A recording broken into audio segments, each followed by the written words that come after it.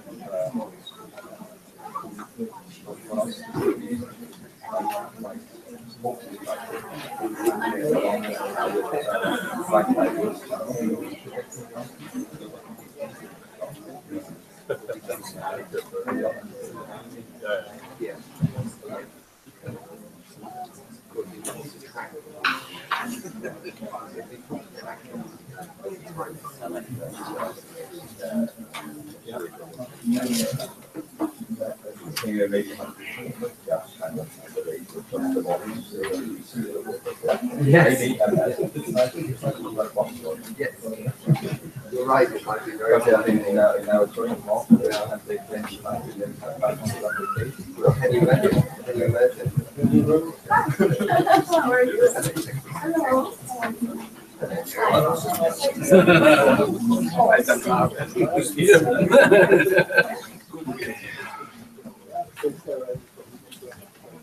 Hello.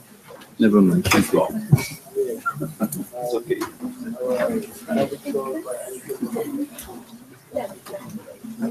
Super.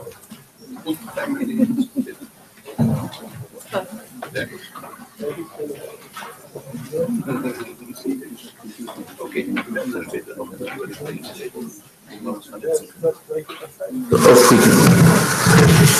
Distinguished colleagues, delegates, ladies and gentlemen, welcome to the 5th Dialogue on Action for Climate Empowerment. 5 years ago, in 2012, parties adopted the Doha Work Programme on Article 6 of the Convention and agreed to organize an in-session dialogue annually to provide a regular forum for parties and stakeholders to share their experiences, exchange ideas, good practices, and lessons learned regarding the implementation of Action for Climate Empowerment. This year, the dialogue on Action for Climate Empowerment will focus on the areas of education and training, as well as on international cooperation as a cross-cutting theme. Education and training are fundamental for transition towards low-emission and climate-resilient development. Last year, parties undertook an immediate review of the Doha Work Programme on Article 6 of the Convention and identified that progress has been made by parties and other stakeholders in planning, coordinating, and implementing action for climate empowerment. The results demonstrated that some countries have established climate change education as a standalone subject in their curriculum, while many others have incorporated climate change education fully into the environmental curricula in the formal education system. This is a fundamental step towards fostering a climate-educated population. Training was also recognized as a critical component. Many countries and organizations reported that they are currently facilitating training courses and knowledge transfer on climate change-related issues, including adaptation, disaster risk reduction, renewable energy, energy efficiency, sustainable urban planning, and eco-buildings. During these 2 sessions, you will have an opportunity to share your experiences, exchange ideas, good practices, and lessons learned on education and international cooperation. To kick off the dialogue, I would like to invite you all to watch a video message from His Excellency Mr. Salahuddin Mezouar, the COP22 president, who sends his regrets that he cannot be here to deliver his message in person.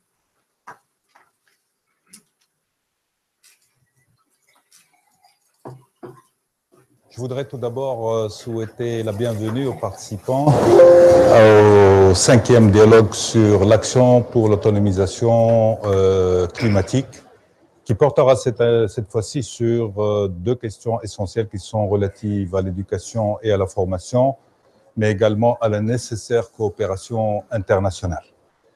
Je voudrais vous saluer et vous dire combien la présidence marocaine est attachée à la dynamisation et au renforcement de l'action en faveur de l'éducation et de la formation. Combien le rôle de la jeunesse et l'implication de la jeunesse, et au-delà naturellement de l'ensemble des acteurs, qu'ils soient des acteurs étatiques ou non étatiques, dans ce processus est fondamental. C'est un combat, on le sait tous. C'est un engagement collectif et on le sait tous. Et cet engagement nécessite de l'action. C'est pour ça que la présidence marocaine a inscrit la COP22 sous le signe de l'action. Parce qu'après l'accord historique de Paris, il était nécessaire d'orienter les efforts, d'orienter les énergies vers l'action. Mais il était aussi fondamental d'intégrer dans ce processus l'ensemble des acteurs non étatiques, société civile, entreprises, territoires, jeunesse, et combien on sait que leur rôle est important dans l'accompagnement de cette ambition planétaire dans laquelle nous sommes inscrits tous. Ce combat planétaire qui est de long terme nécessite naturellement une préparation de toutes les générations, la sensibilisation également. Et nous savons combien c'est fondamental pour la réussite de notre action commune. Et donc, c'est un appel que je lance aujourd'hui pour que l'ensemble des États, l'ensemble des acteurs, étatiques ou non étatiques, s'impliquent encore plus dans ce combat, donnent les moyens nécessaires pour la mise en place des politiques nationales, la mise en place des points focaux nationaux, la mise en place des politiques nationales, mais aussi de la nécessaire coordination internationale autour de cette question combien sensible et combien importante. C'est aussi une occasion pour lancer un appel à toutes les organisations, les fondations, les États, les acteurs, pour soutenir financièrement ce processus. Nous savons que la finance est le ciment de la continuité d'une action. Et nous savons combien cette action a besoin de soutien financier, d'engagement financier, qu'il soit celui des États, des fondations, des organisations, parce que c'est un beau combat. C'est un bon combat pour l'humanité, c'est un beau combat pour notre chère planète. Je vous souhaite un excellent débat.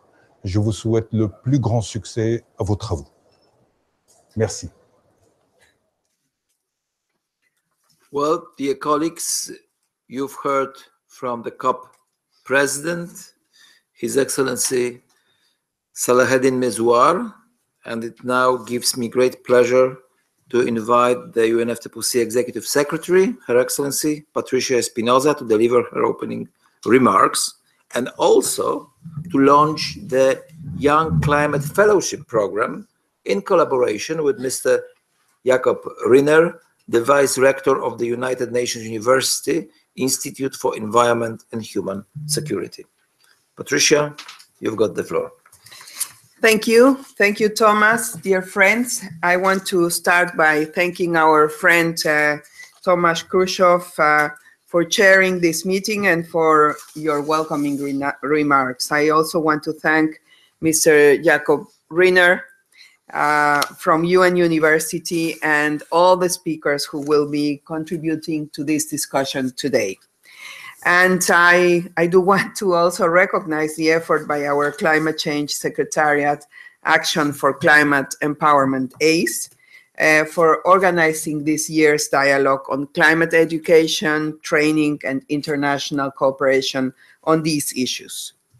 Indeed, as Thomas has just underlined, education and training related to climate change are integral to the successful transformation to low-emission, sustainable development and communities that are resilient in the face of climate impacts. Young people and all people pursuing their education must understand the climate change challenge and be part of the solution. Consider how much science, research, and innovation happens in educational institutions. We must integrate climate and sustainability into education. Training is also very important. Training ensures people and communities can thrive in the transition to a low-emission economy. It grows the number of workers in clean energy, the green economy, and other areas that benefit from a climate-smart workforce. This opens opportunity at a global scale. Cooperation on these matters accelerates action and adds to the momentum. I welcome the cooperative spirit that underpins this ACE dialogue. This is a platform to showcase and share good practices among governments and stakeholders, to turn commitments into action. This is also an opportunity to strengthen action on climate empowerment. All the activities of the ACE program benefit people, youth, people who need jobs, and the general public who must be part of the solution. The ACE program has a mandate in the Convention and the Paris Agreement. And work under ACE is a step towards achieving many of the other goals of the Agenda for Sustainable Development. With last year's entry into force of the Paris Agreement, a new era of implementation has begun. Education and training are essential right now. These programs motivate and encourage people to adopt sustainable lifestyles, enable the transition to greener economies and societies, equip learners with skills for green jobs, build climate resilience in communities that need it the most, and empower people to take climate action. Last year, during Education Day at COP23, we launched the Action for Climate Empowerment Guidelines with UNESCO. I encourage national governments and everyone working in education and training to see how the ACE guidelines can enhance your work. And because the ACE guidelines can help develop national strategies, they can also open the door for funding. We see this in the Dominican Republic, and I salute the delegation of the Dominican Republic, where their national strategy has formed the foundation for funding support and brought climate change into their curriculum. This prepares the next generation to take action and must happen in more countries. I invite every nation and everyone here to consider these guidelines to raise ambition over time. Share these guidelines with your peers. I also invite all governments and stakeholders and everyone here to strengthen existing partnerships and find new partners for climate change education and training. In this dialogue, all voices are welcome. Together, we can transform reality on the ground. This transformation starts with an earnest discussion. A good education opens opportunities and positions the next generation for success. Excellent education helps our children excel and achieve great things. We must do everything we can to mobilize funding for climate education, training, cooperation, and all ACE activities. This is how we can make education excellent. So today, as we kick off this year's ACE Dialogue, I am honored to launch the UNFCCC and UN University Early Career Climate Fellowship Program. Young, qualified professionals from developing countries represent one of our best resources for building capacity for climate action and sustainable development. Significant effort and resources go into building capacity and competencies in promising young professionals from developing countries. Yet many of them struggle to find good jobs because they lack relevant work experience. We are partnering with the UN University to bridge this gap with the Early Career Climate Fellowship Initiative. United Nations University, and I thank Jakob Reiner for that, can recruit and screen promising young professionals from developing countries, and the UNFCCC can put their talents to use. We are excited about this new collaboration. Experience and insights from being part of this process will help these aspiring and talented professionals contribute in their countries and contribute to our shared global goals. I want to thank Jakob Reiner for his leadership and for collaborating with us. If parties or any of you are interested in contributing to this exciting effort, just contact Adriana Valenzuela or any of the Secretariat staff here. The launch of this program is an excellent way to start this ACE dialogue. I am sure we will hear many ideas and examples that can help mainstream climate change into educating young and training workers for the 21st century economy. These dialogues and the real-world progress that should follow puts us on the path to the vision outlined in Paris, and it takes us closer to delivering the benefits of sustainable development to every person on the planet. We must work quickly now to move the world closer to climate-safe, sustainable development, where opportunity is open to all, and peace and security can flourish. I thank you all for your attention, and I wish you a very, very productive dialogue.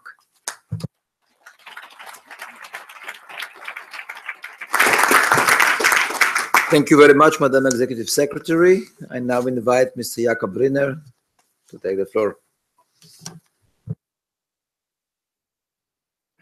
Hello, Mr. Beek. Executive Secretary of UNFCCC, dear Patricia, SBI Chair, distinguished colleagues. First of all, let me thank UNFCCC for this opportunity to cooperate on a tremendously important issue.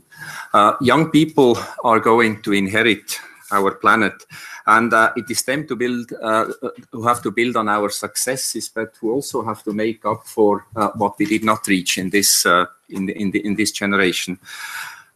And it is our job to listen to them and to build on their ideas. However, still too often, young people lack the opportunities of being heard, and they're not sufficiently present at the tables where important discussions are made that influence their future. This is particularly true, as we all know, for people from developing countries. They're grossly underrepresented in many of the important bodies, although they are as excellent as anybody else, and they are just as qualified and talented. But it is often a lack of infrastructure and insufficient funding that prevent hopeful candidates from accumulating work experience, as you have said, and to create actually an experience gap in this way, which hinders them from competing in an appropriate way with scientists from so-called developing, often mostly meaning wealthy countries. And it does, at the United Nations University, we are committed to shape the future of young people from all countries. We are not a mass education university. We are trying to link new partners to create new opportunities. For example, in our joint master course, very locally here with the University of Bonn on environmental risks and human security, we're trying to link the academic with the UN agenda, which is often quite challenging because the academics often think that we are not really scientific and too applied, while people from United Nations often think that the academics are too academic. So it's a constant, interesting challenge we have, and this is what we would like to do. We are running, for example, intensive summer courses on environmental risks and resilience in South Africa, but simultaneously also here in Bonn. It is very important for us to link different people from different countries. We're having a very strong cooperation with the newly emerging and developing Pan-African University, just to mention a few. And it is on this the new initiative, the Early Career Climate Fellowship Initiative, together with UNFCCC, can build. We're trying to get the best out of UNFCCC and UNU for these young people, and to become knowledge leaders, not just here in Germany afterwards, but in their native countries and internationally.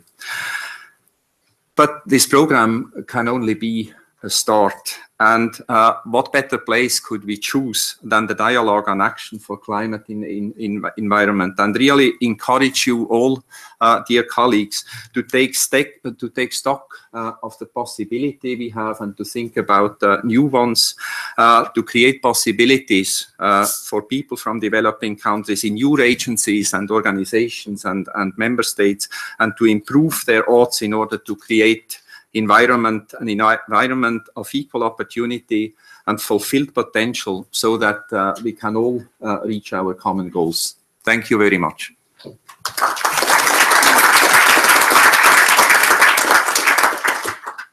Thank you very much, Mr. Rühner, the Vice Rector of the United Nations University Institute of Environment and Human Security.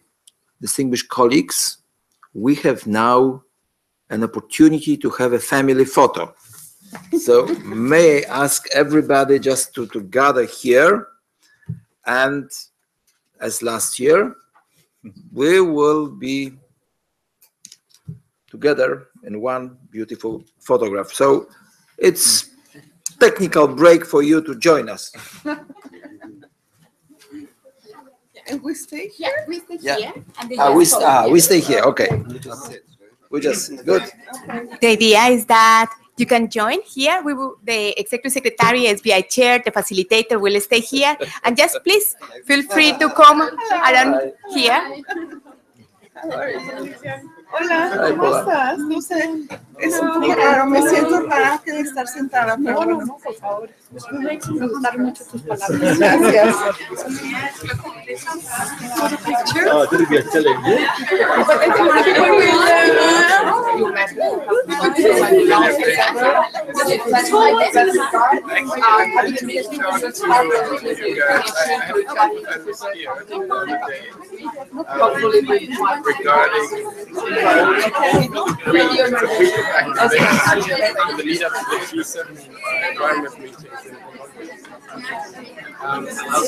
You need a ladder or a chair at least.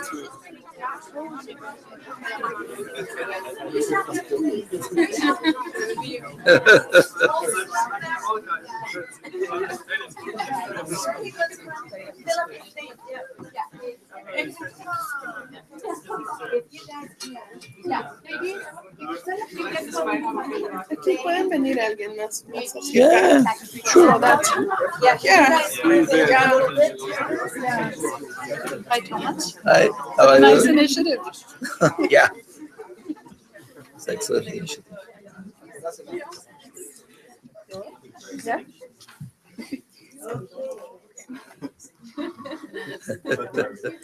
You said. You're tall. You can be in the back. Coco, join us.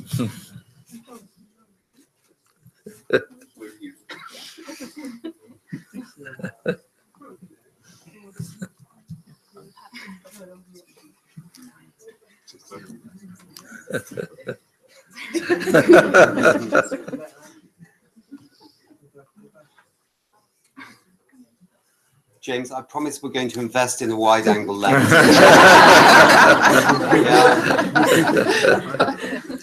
Somehow it's just going to have to happen. Okay. Thank you. Now that it has to finish our work done. Yeah. Yeah. Thank you. Thank you. I have Thank you to. for being here. So you're from the University of Munster. Oh, okay. We need to empower Deo to do We the need to job. empower Deo. Yes. Deo, you will be empowered now. Yeah, thank you Yeah. very much, Patricia. Thank you. I need that, you know. Yeah. You're going to be around or you're going to be leaving? I'm running. Okay. So. Yes, yes, we can. Okay, colleagues, thank you very much. I think we will all appreciate this opportunity to see each other together on this picture. Well, I wish I could stay, but unfortunately, the schedule is extremely busy, especially in the week 2. So regrettably, I won't be able to stay for the sessions. And that's why I'm so grateful to His Excellency Deo Sharan, Fijian ambassador, who has agreed to assist me in this facilitating of the 5th Action for Climate Empowerment Dialogue. So I leave you in really capable hands of Deo. Before you begin with your discussion, I just wish you, as Patricia, excellent exchanges and fruitful results of this forum. Thank you. Over to you. Thank you. Thank you, Deo.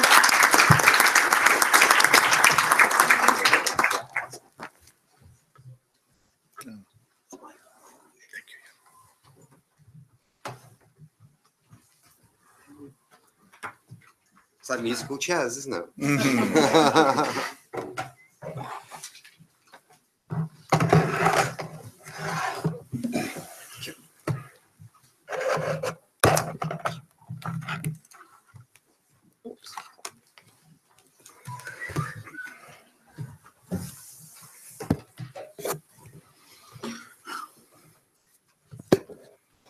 Distinguished delegates, ladies and gentlemen, good afternoon. It is an honor for me to facilitate the 5th Dialogue for Action for Climate Empowerment, otherwise known as ACE, here in Bonn. Today, we will share experiences, exchange ideas, good practices, and lessons learned in relation to climate change education and international cooperation on this issue. Tomorrow, we will discuss climate training, international cooperation on this issue. The dialogue will be broadcast on YouTube, and I encourage you to all use social media as well as hashtag ACE Dialogue and Climate Action on your Facebook and Twitter accounts. UNGO representatives have kindly agreed to support social media engagement for the dialogue and to communicate questions received at appropriate times during the dialogue. I would like to start by introducing our keynote speaker, who was a top 10 finalist for the 2017 Global Teacher Prize. Ms. Mary Christine Gambani-Yahormi is a distinguished teacher in Germany. She's here with us today to speak on the role of teachers in fostering transformational change towards low-emission, climate-resilient development. Ms. Gambani-Yahormi, the floor is yours.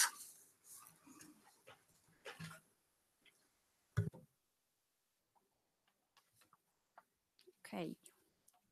So first of all, welcome and thanks a lot that I could be here today, and it's really an honor for myself. Is it? Yeah, now it's, I guess. So,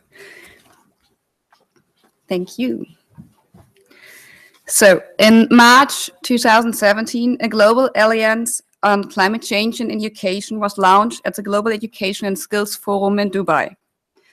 The purpose of the alliance is to define the role of education system in helping world achieve inclusive development.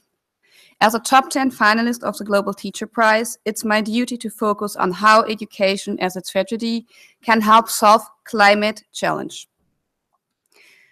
Climate challenge needs to be understood in the broader context of planetary boundaries. We need, over the next 30 years, to create a new society that lives within these boundaries and repairs the damage we have done to them. In the next 30 years, our children will become adults. So this is fundamentally their challenge, as well as ours as teachers. We need to all upgrade our mental and ethical maps to navigate this world new. Almost every activity in life is affected. Effectively responding to climate change requires all to act responsible. It is not something that we can leave to governments or specialists to fix. It demands of all of us that we understand and engage with what's happening. This is not just a matter of passing on and generating new kinds of knowledge. It requires a new ethic of responsibility and inculcation of values of global citizenships. Education is now a lifelong task, so we need to learn this from childhood through old age. Education needs to help us become true ecological citizens, understanding where we need to limit our actions and how to ensure an ethical restraint and a total protection of future generations. We need to extend education to focus on our behavior and our stewardship of our planet, and to reconsider why we are here and how we should treat our world. While climate change education cannot be about every single interrelated environmental problem, addressing climate often has a beneficial impact on other problems in the commons. Education should break down and make more actionable the huge problem of the commons. For example, air pollution makes health of the community the target. Let me, in this speech, focus on children, given that I am a teacher. The role of teachers in fostering transformational change towards low emissions and climate resilient developments is that we educate the next agents of change. We have an impact on the development and knowledge of children and how they will succeed in society when they are grown-ups. Because school we present a primary socialization system influence has enormous impact on the course of people's lives and in turn on society. So because I'm a teacher and also a researcher, I just brought you some small ecological model from Bronfenbrenner so that you just see how we can influence the environment, but at the same time the environment is influencing us. We can change society through education. We as teachers. We can create true ecological citizens. Our response in getting children to know and understand the huge changes in the world, in their future world, including the changes required to drive a climate solution, is inadequate. For example, instead of teaching general climate literacy on science and impacts, it should be context-specific education on climate's impact is more useful for children. It's difficult teaching climate change because it's just an abstract knowledge for children. Children need to play and be actively involved, to get an understanding on how the world is in reality itself. Throughout play and being actively involved, it will be not anymore an abstract knowledge, it will be practical knowledge and hands-on knowledge. This is a pedagogical challenge, but we can do this. So children need to understand and find out by themselves. This is possible throughout learning. It is action-oriented and cooperative learning. Children learn to take over responsibility and find solutions for climate change by means of self-organized, action-oriented learning and participation. Throughout self-determinate action, linked to Dici and Ryan, some researchers from the academic university, action and learning and participation. So it should be, when they do self-determinate action, that they can learn and experience belonging, participation, recognition, and responsibility.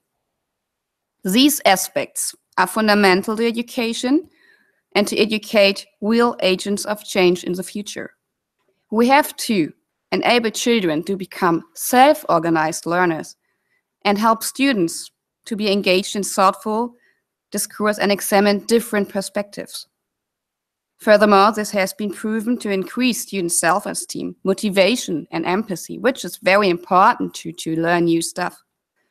These factors are important to learn to take over with social responsibilities, and students who perceive their teachers to be autonomy, supportive, reported higher level of intrinsic motivation, perceived competence, and self-esteem. Then it's students who, when the teachers are more controlling and have a teacher who is just controlling. So promoting greater self-determination, that is a greater sense of choice, more self-initiation behavior, and a greater personal responsibility is an important development goal, and it's becoming increasingly clear that promoting self-determination to the avenue to attaining outcomes such as creativity, cognitive flexibility, and self-esteem. Autonomy support by teachers begins with taking the child frame of reference. By understanding a child's motivational and cognitive starting point, we can relate to him or her in a way that encourages internal motivation for engagement in the education enterprise.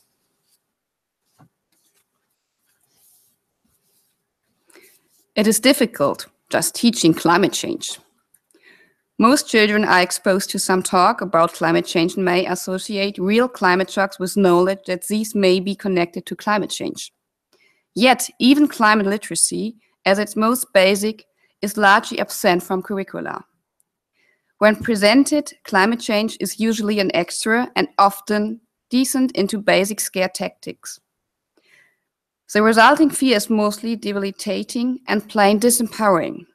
At the same time, because some areas of climate change are tricky to understand, the teachers themselves have less adequate knowledge and feel that they have other set priorities.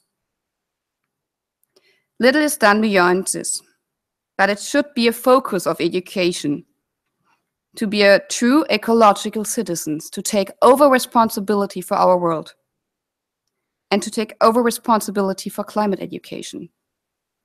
Climate education should focus on the skills and knowledge needed to solve the climate crisis through building roadmaps of action and implementing them. These skills extend to almost all fields. What should we focus on? We need this learning and teaching to cover 3 broad areas of climate literacy: why the climate is changing, climate science, how we can try to manage the change and reserve it, and how we will need to adapt to its impact. The action-oriented concept recognizes that knowledge acquisition is more effective, more sustained, and more multidimensional. For example, Learning Station that addresses a specific climate theme. At Learning Station, children can work individually or in groups to solve, experiment, and research and relate into practice to a part of an assignment focusing on one of these 3 challenges. The basis for changing education to more active student involvement is much broader than the need to supply the accounting profession with graduates who possess wider skills and competencies.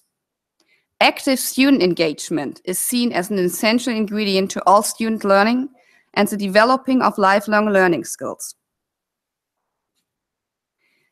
Pedagogically, this educational experience is an integrated one, with every subject having a relevance. Also, it is scaled across age development so that older children start to grapple with more detail. I would also like to talk about the body and the value of activity as one of an example. Enhancing an active and physical lifestyle can reduce the air pollution. What can we do?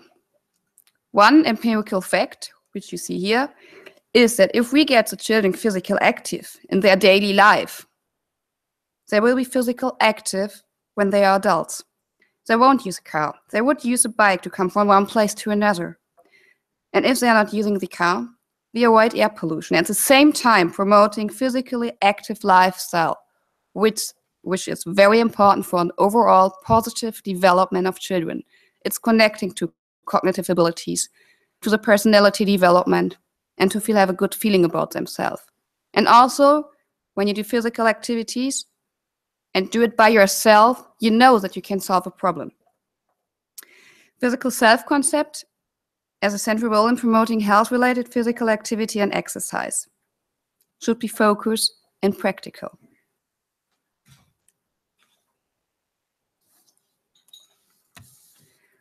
So my conclusion is, as a teacher and as a researcher, education as a key role to create true ecological citizens and that its students taking over responsibility for the environment. Intercultural exchange in the classroom is essential and necessary to educate global and ecological citizens. However, we have a huge backlog and have started to address this challenge. An international focus on education and climate change is overdue.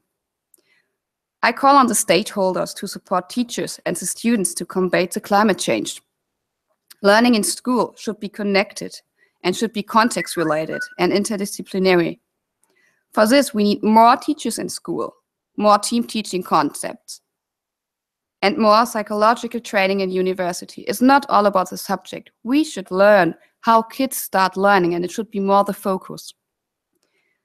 And most important thing, it should be also in the curricula. If we want to combat the climate change, we need to stand up now, because time is really running out. Thanks a lot.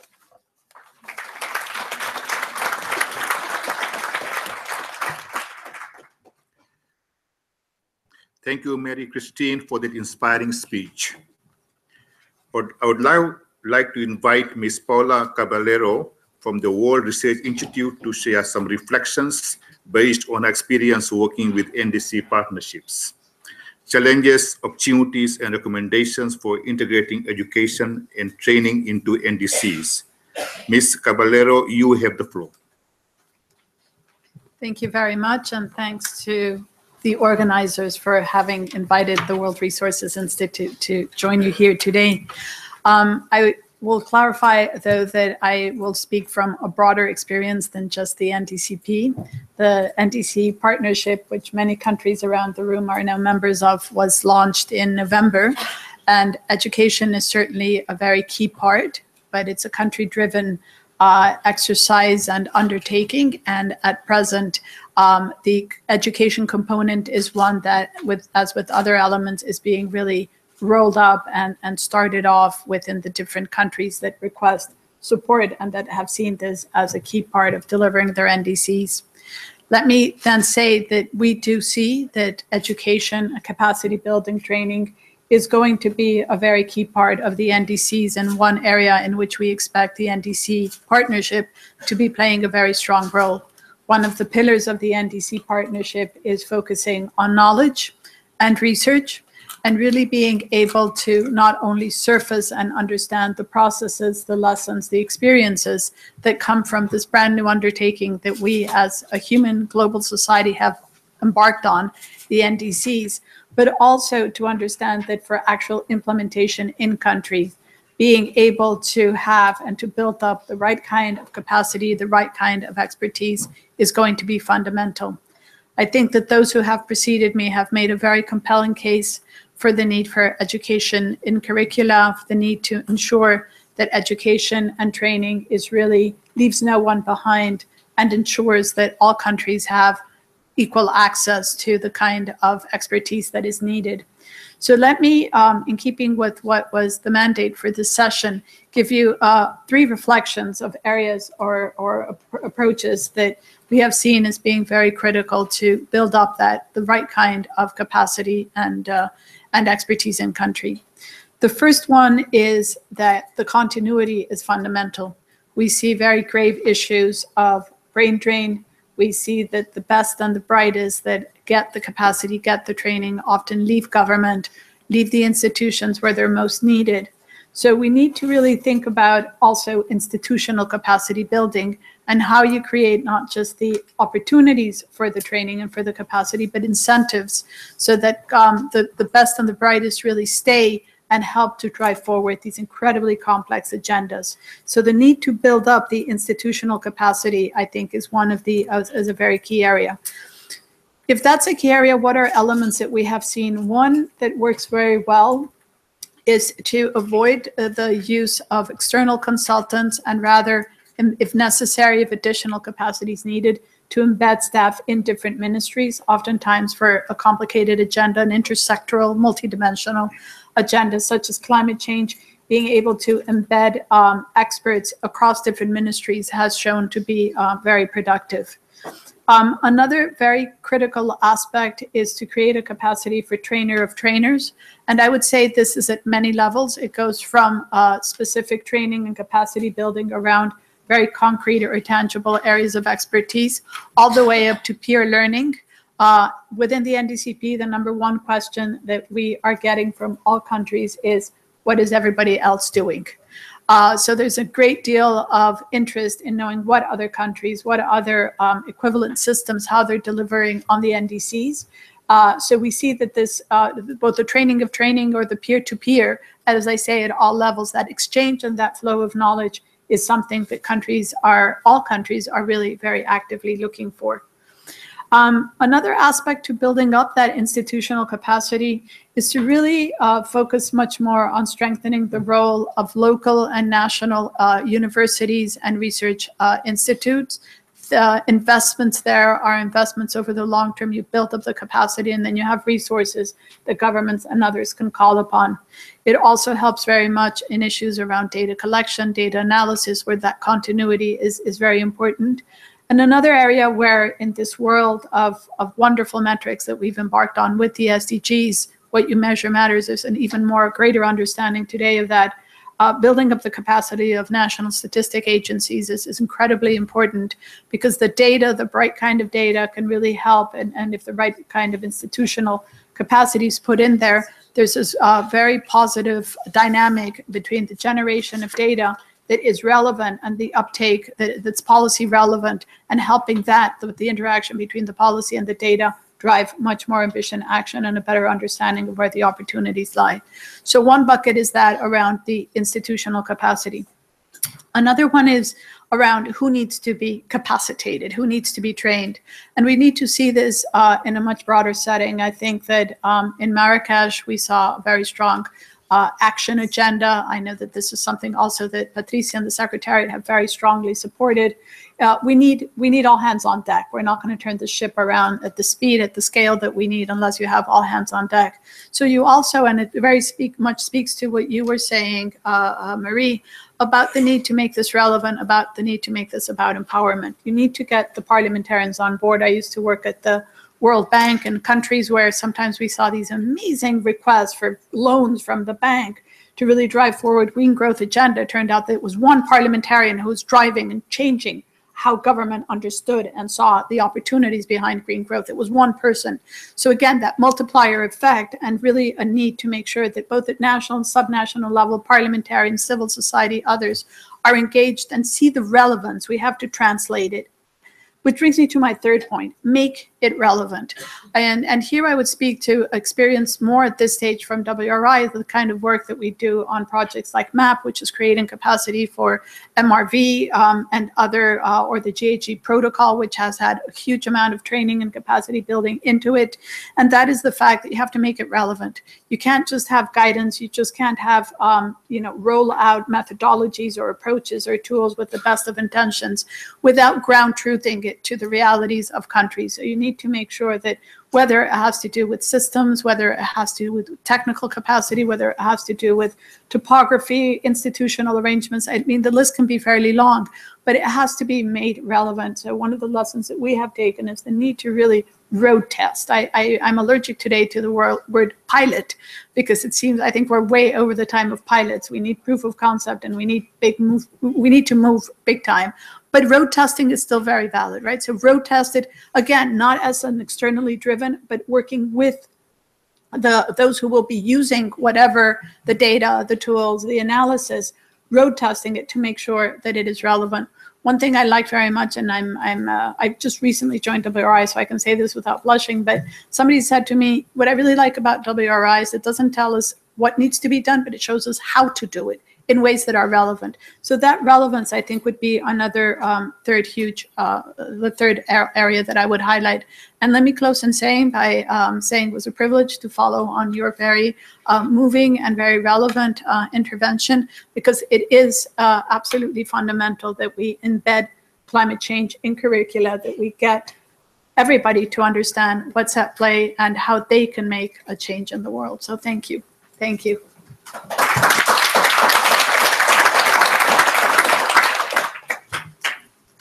Thank you very much, Paula. We now continue with the topic of advancing climate change education through international cooperation. The presentation will be made by members of the UN Alliance on Climate Change Education, Training and Public Awareness, Ms. Adriana Valenzuela from the UNFCCC Secretariat, Ms. Miriam Terek of UNESCO, and Ms. Ilara Gallo from UNITAD. Thank you, Excellency.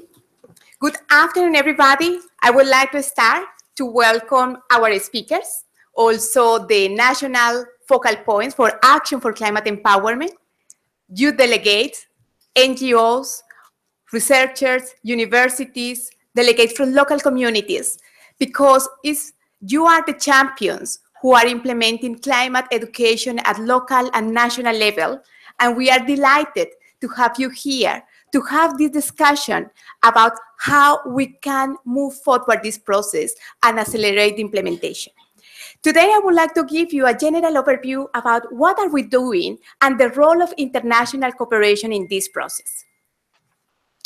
When we are talking about climate change, we are talking about people, the most vulnerable communities who are affected by the impacts of climate change, and the 6 elements of Article 6 that now is called Action for Climate Empowerment: education, training, public awareness, public participation, public access to information, and international cooperation are essential, because at the end of the day, what we need is to empower every person to take action.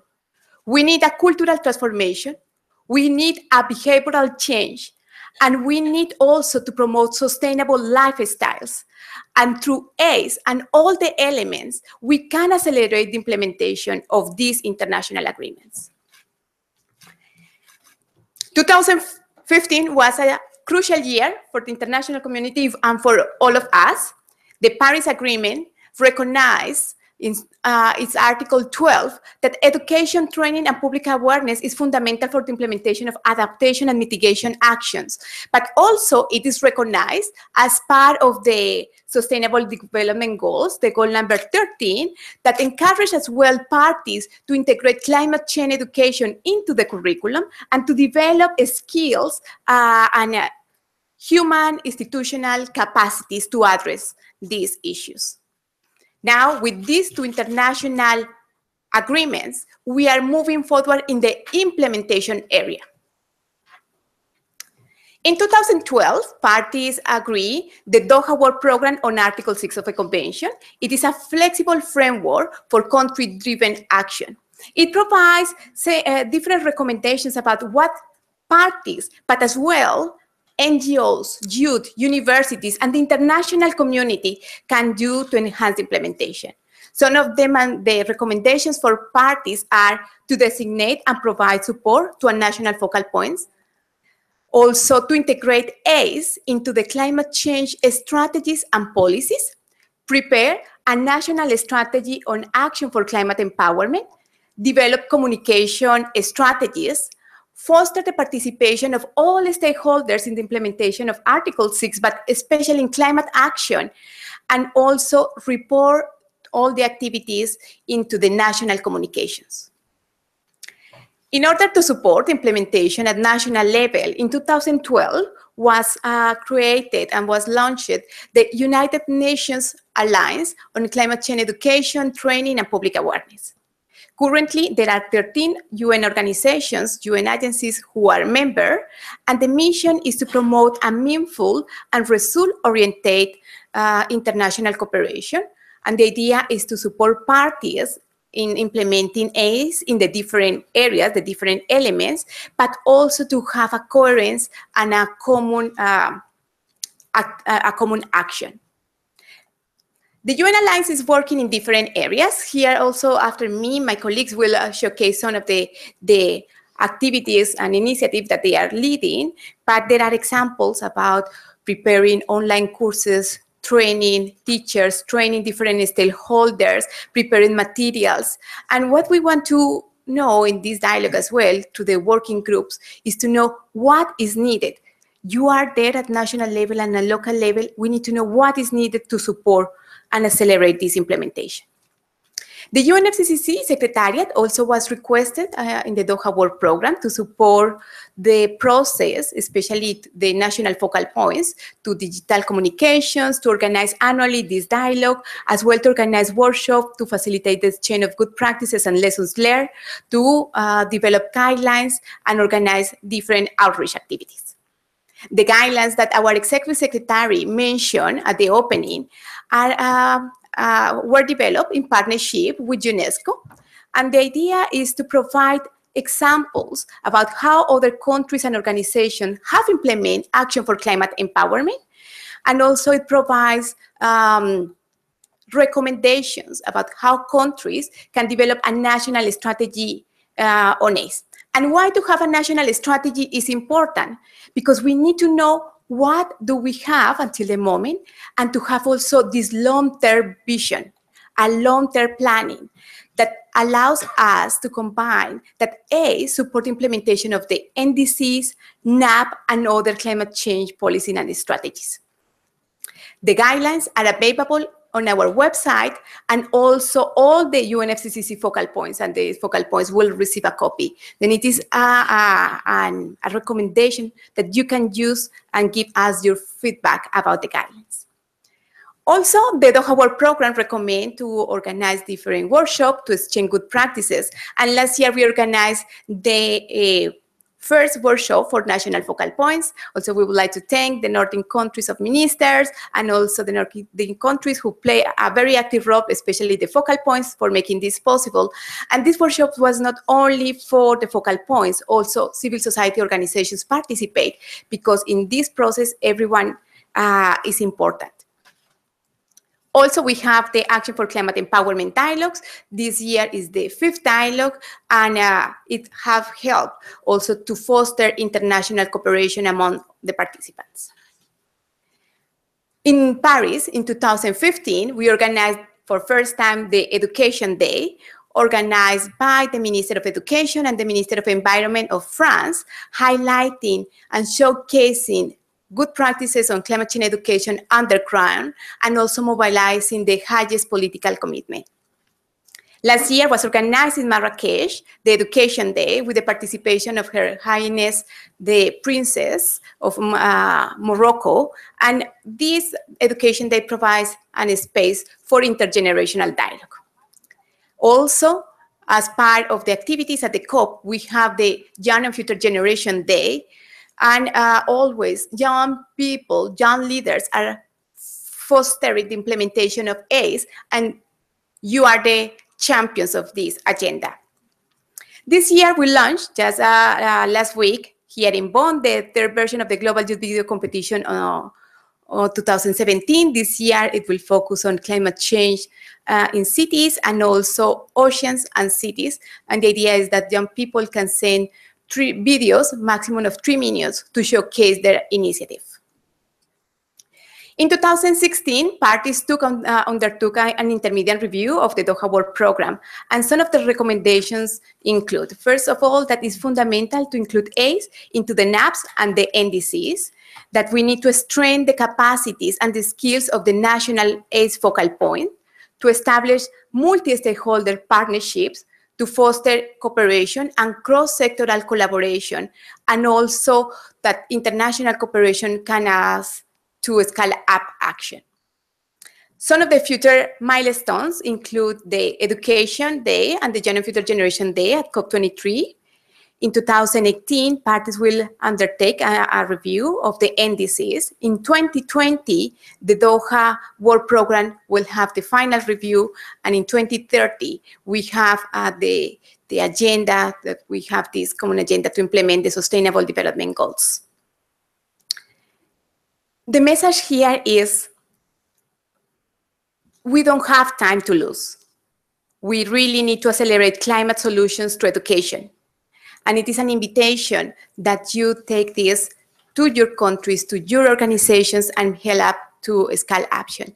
And I hope that the discussion this afternoon and tomorrow could bring ideas and suggestions about this. Thank you very much.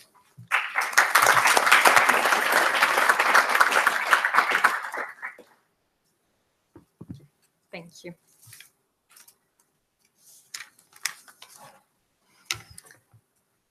Okay, thanks. So my name is Miriam Teig. I work at UNESCO in the section of Education for Sustainable Development and Global Citizenship, of which climate change education is part at UNESCO.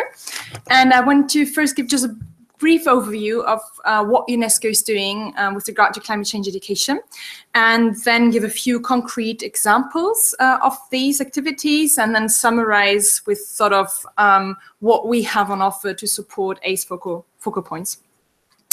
So first of all, for UNESCO, the motto of climate change education is changing minds, not the climate.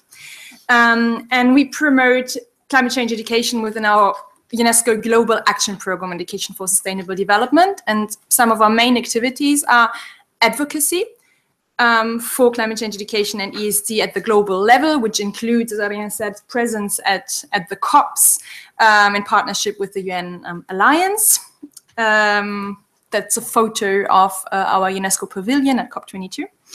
Then support to policymakers so that the member states can meet their obligations under the Paris Agreement with regard to education.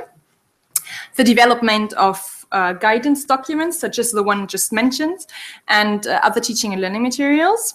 Mobilization of schools, pilot projects and trainings, and then the showcasing of good practices. So to give some, first of all, just to say a few words about the Global Action Programme in ESD, it was launched in 2014 as the follow-up to the United Decade of Education for Sustainable Development, and it was formally acknowledged by the United Nations General Assembly. And the overall objective is to sort of use the momentum generated by the decade and scale up that ESD action already identified and generate new action to overall accelerate progress towards sustainable development. Some examples of the guidance documents and teaching material that UNESCO has recently developed. The two most relevant recent ones are, well, the guidelines for ACE focal points policymakers that have been mentioned several times, that were developed together with UNFCCC and launched at COP22 last year. And then we also have a new guide for schools to get climate ready that has just been published. And then I've also put on the slide, because it's still very relevant, the climate change in the classroom online course for secondary teachers. So that's both available as a publication and online. And then also very recently, we've launched a publication giving guidance to practitioners on how to address all 17 SDGs through education, with concrete suggestions for activities and topics, learning objectives to address in the classroom and outside the classroom.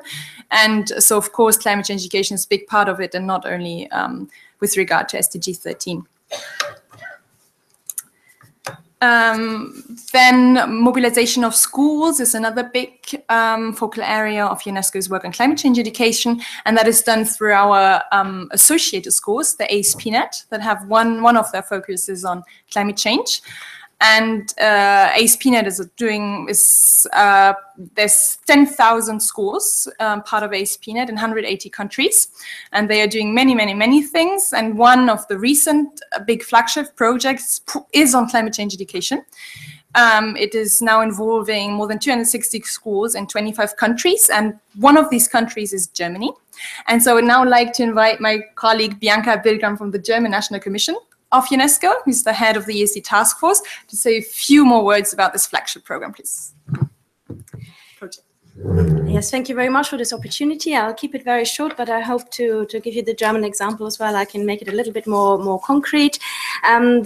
Just a few notes on generally about the flagship project within the Global Action Programme.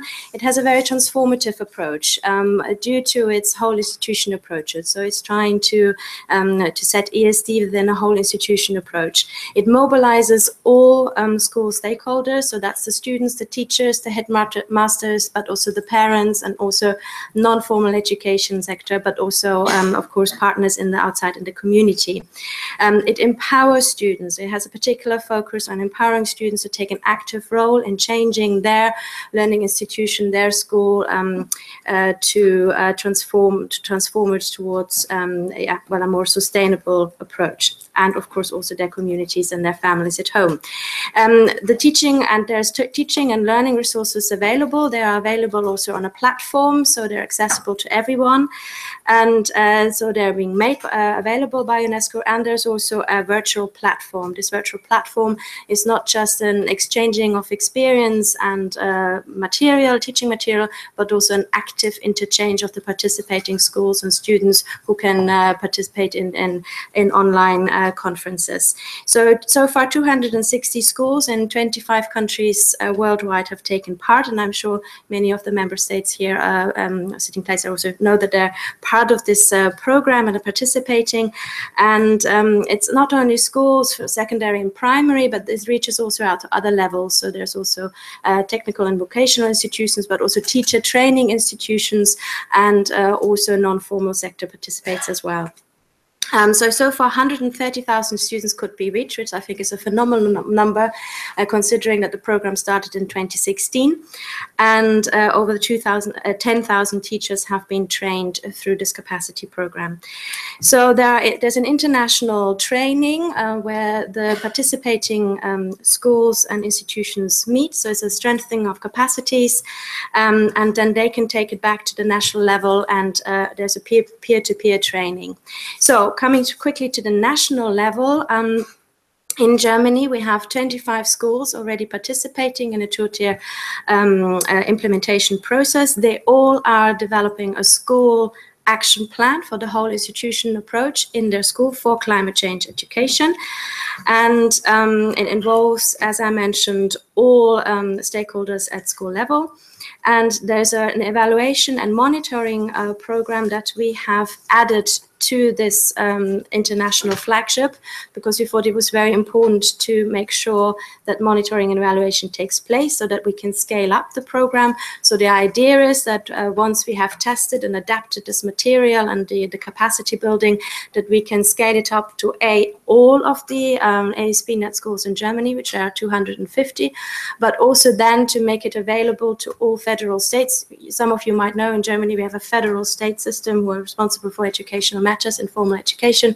So we will make it available to all the education ministries at federal level so they can pass it on to their schools as well. On top of that, we are also implementing an international cooperation. So there will be several summer schools and summer trainings with partnership countries in Africa. Also, I would like to just mention that this has been embedded in a wider ESD process that has taken place currently in Germany, headed by the German Ministry of Education at national level, but also in cooperation with the Ministry of Environment and Development Cooperation and Family and Young Children Affairs. And what they have done over the last 2 years since the start of the GAP is to come up with a big document with identifying objectives, activities, and commitments for a national plan of action for education for sustainable development. So this will be launched in June, and climate change education, because I just checked the numbers before coming here, plays a huge role here, because of course it's one topic of many others concerning sustainability, but from all our stakeholders, 2/3 address climate change. And from the awards, because we also give out annual awards to initiatives, over 50 from our 65 awardees are also addressing climate change. So we see a huge impact there also within this greater framework. So thank you. And I hand back to Miriam now for the rest of the presentation. Thanks, it's nearly done. And just one more example of UNESCO's work on climate change education is the showcasing of good practices, which we do through our GUP website and our newsletter, to which you're all very welcome to sign up. It's sent out every 2 to 3 months. We commission ESD success stories, really in local, in local settings. We send journalists there to highlight these good practices. Which is also done on a platform that is called Green Citizens. And then finally, now in the 3rd year, we have the UNESCO Japan Prize in Education for Sustainable Development, where $150,000 are divided between 3 outstanding projects every year. And of the 6 winners we've had so far, there's several ones who really concretely focus on climate change. And then finally, just to sum up sort of what at UNESCO we have on offer for ACE focal points, is more or less already shown in the presentation as well. Once again, the development of these ACE guidelines, which we really think, well, hopefully really can support you in your work in your country. Then we try to sort of, when we have regional meetings, trainings such as for the ASP.NET and others, to invite you as focal points to participate in the meetings, and then also to implicate you in, involve you in the dialogue in those countries which you work directly to develop national ESD strategies. And then finally, of course, the providing of information, resources, material, etc., on our diverse websites and other online resources. And then I hope that for the rest of today and tomorrow, we can also get in touch so that we also learn of what else is needed, or what we should more focus on at UNESCO to support you in your work. And then here you have Bianca's and my contact details and the GAP website for further information, and to sign up also for the newsletter if you wish. Thank you very much.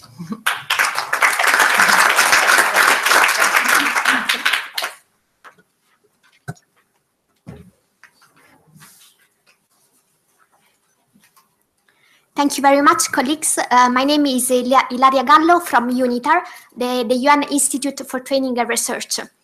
I would like to thank you very much the UNFCCC Secretariat as well as the ACE Alliance to give UNITAR the opportunity today to showcase the example of the UNCC Learn, because we think it's a very good example of our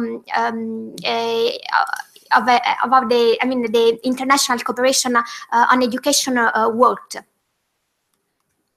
What is the UNCC Learn? UNCC Learn is a collaborative initiative, is a partnership of around 30 multilateral organizations within and outside the UN system.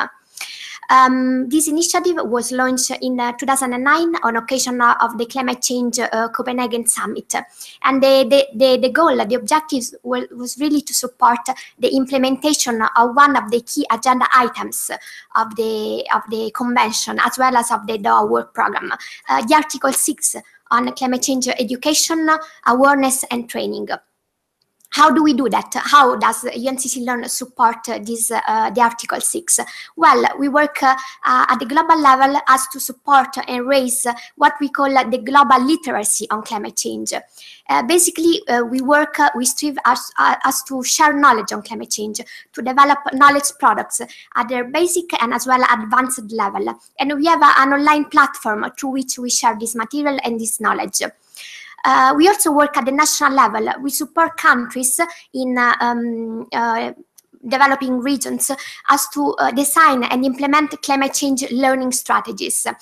What do they mean? It means making sure that climate change is mainstream, integrated into the national curriculum, that teachers and subject matter specialists are trained on climate change, and as well even students at different levels, from primary to secondary to tertiary level. The UNCC Learn was launched, as I said, in 2009, and then basically it ran through up to nowadays. And at the moment, we are working on a following phase. In the pilot phase, around 5 countries were involved. And we started to develop, as I said, basic learning material on climate change.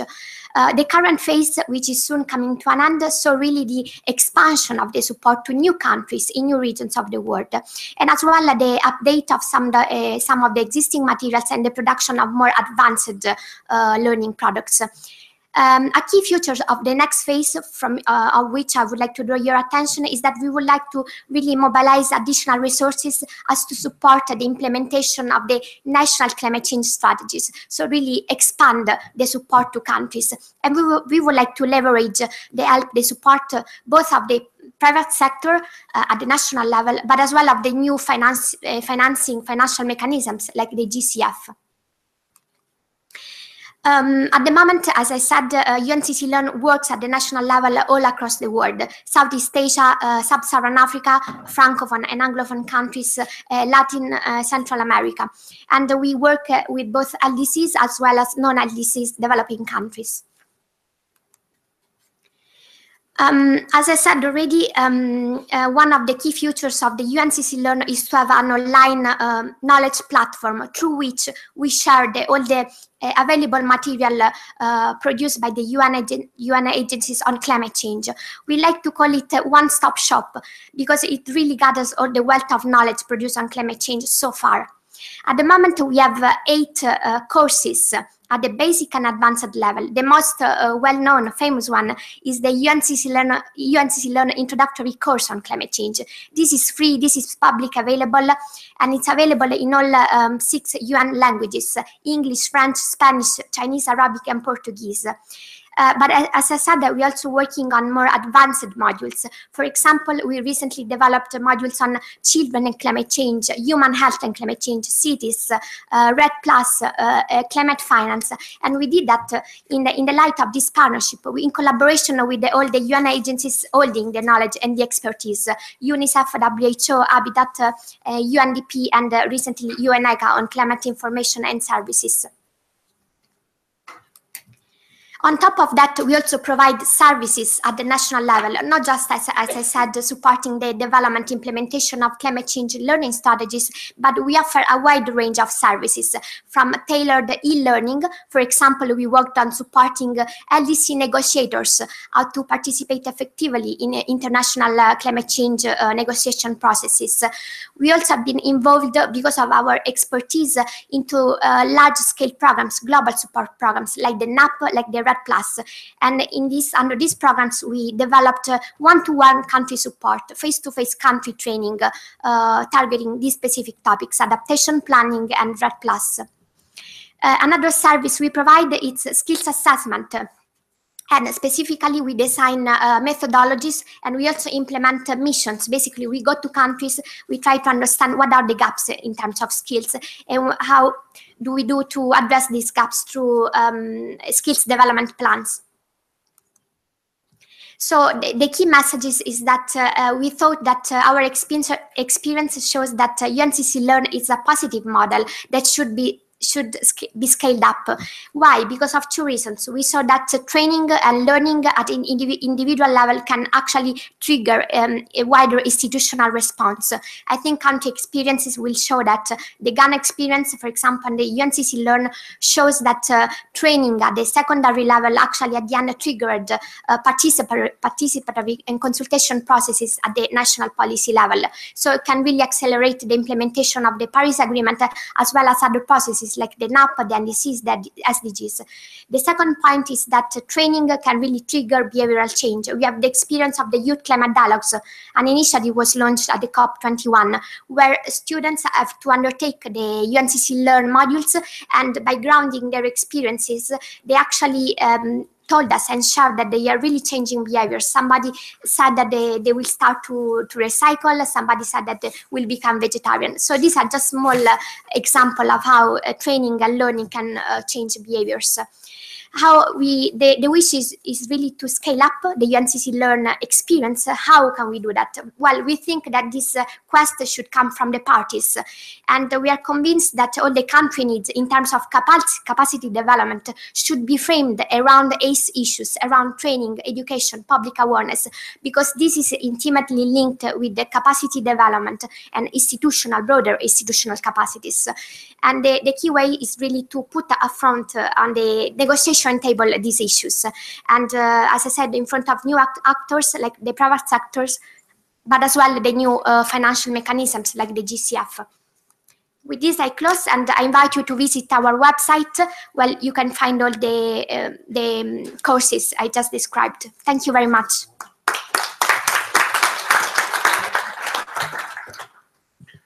Thank you very much, Adriana, Miriam, Ilaya, for your presentations.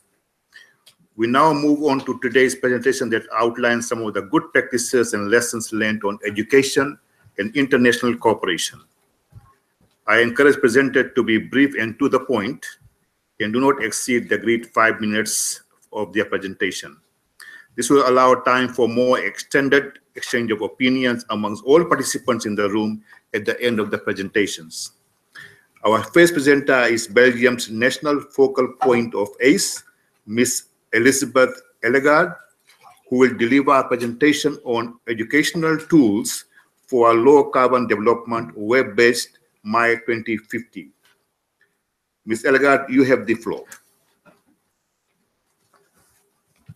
Thank you, Mr. Ambassador, honorable guests. It's a real honor as a Belgium national focal point to talk about climate education. Actually, we have a long-lasting tradition to involve non-state actors in our climate change policy, but lately we have also developed a specific program on climate education, as we felt there was a need to involve exactly the young generation. And it was very appealing to hear all the interventions previously, because in some way I can recognize on the work that we've been carrying on. And here I will present you our educational web tool, because it is in some way already an answer to some of the questions that you have been posing. But of course, it's part of a bigger program, climate education program that we have set in place. So just to explain you, we have the Belgium federal government has a program on the development of long-term scenarios for a low-carbon society by 2050, where we have developed on the basis of the long-lasting contribution and involvement of non-state actors, we have developed a tool for experts that is a very complicated, sophisticated tool where each user, and it is online, can develop its own scenario by manipulating about 50 parameters. But we felt that there was a need to simplify this version, and as a consequence, we made an educational web tool where we simplify the 50 parameters into 13 levers that are very logically composed. And I will show you later on the web tool because it is too interesting. And why do we have set up this tool? Is because we really felt there was a societal need to have a debate on all the options and the challenges needed to achieve and, well, to show the society that it is feasible to evolve towards a low carbon society by 2050. And how is it possible? Well, the students, they can explore and examine what are the different options, and they can have a debate on the opportunities. And by showing them that deep emission reductions are demanding a big transformative change in our society if we want to reduce our emissions between 80 and 95%, but by showing them that in the 5 different important sectors that we are involved in, you can achieve, it is technically feasible to reduce these emissions. And what the students do is by choosing 4 different kinds of ambition levels, by staying at the current level or by choosing the most ambition level going up to ambition level number 4. So we have divided these levers into technological changes and behavioral changes. And our main target group is the large public, but we have done an extremely big effort to translate the climate science into educational material so that it is usable, that teachers can use it in class. So the tool is being used in secondary school for pupils between 16 and 18 years old. Why? Because we feel that this is a population where you can have a solid debate between the students and the teacher. And what is extremely interesting with our web tool is that you have an active involvement of the students because they can via this web tool develop their own proper scenario by 2050. What changes are needed in the transport sector, in the agriculture sector, in the building sector? What energy supply do you still need if you know that in the energy demand you have a big transformation, knowing that we will go towards more electrification of the transport and the building sector? But these are important questions, but how can you make it tangible and understandable for the pupils? So we have written information sheets, made short animation movies where students in 2 minutes just get a snapshot of in what specific sector the options are feasible and what are the opportunities. So the students, we've tested it, they really were very, very attracted and immediately onto the right questions. And the reason also why is because you can immediately see and calculate what emission reductions every change has when you change the ambition level of one of the levers. Besides that, we have developed a manual for teacher in Dutch, French, and English, which outlines what are the different steps the teachers can do and help them to use the web tool in class.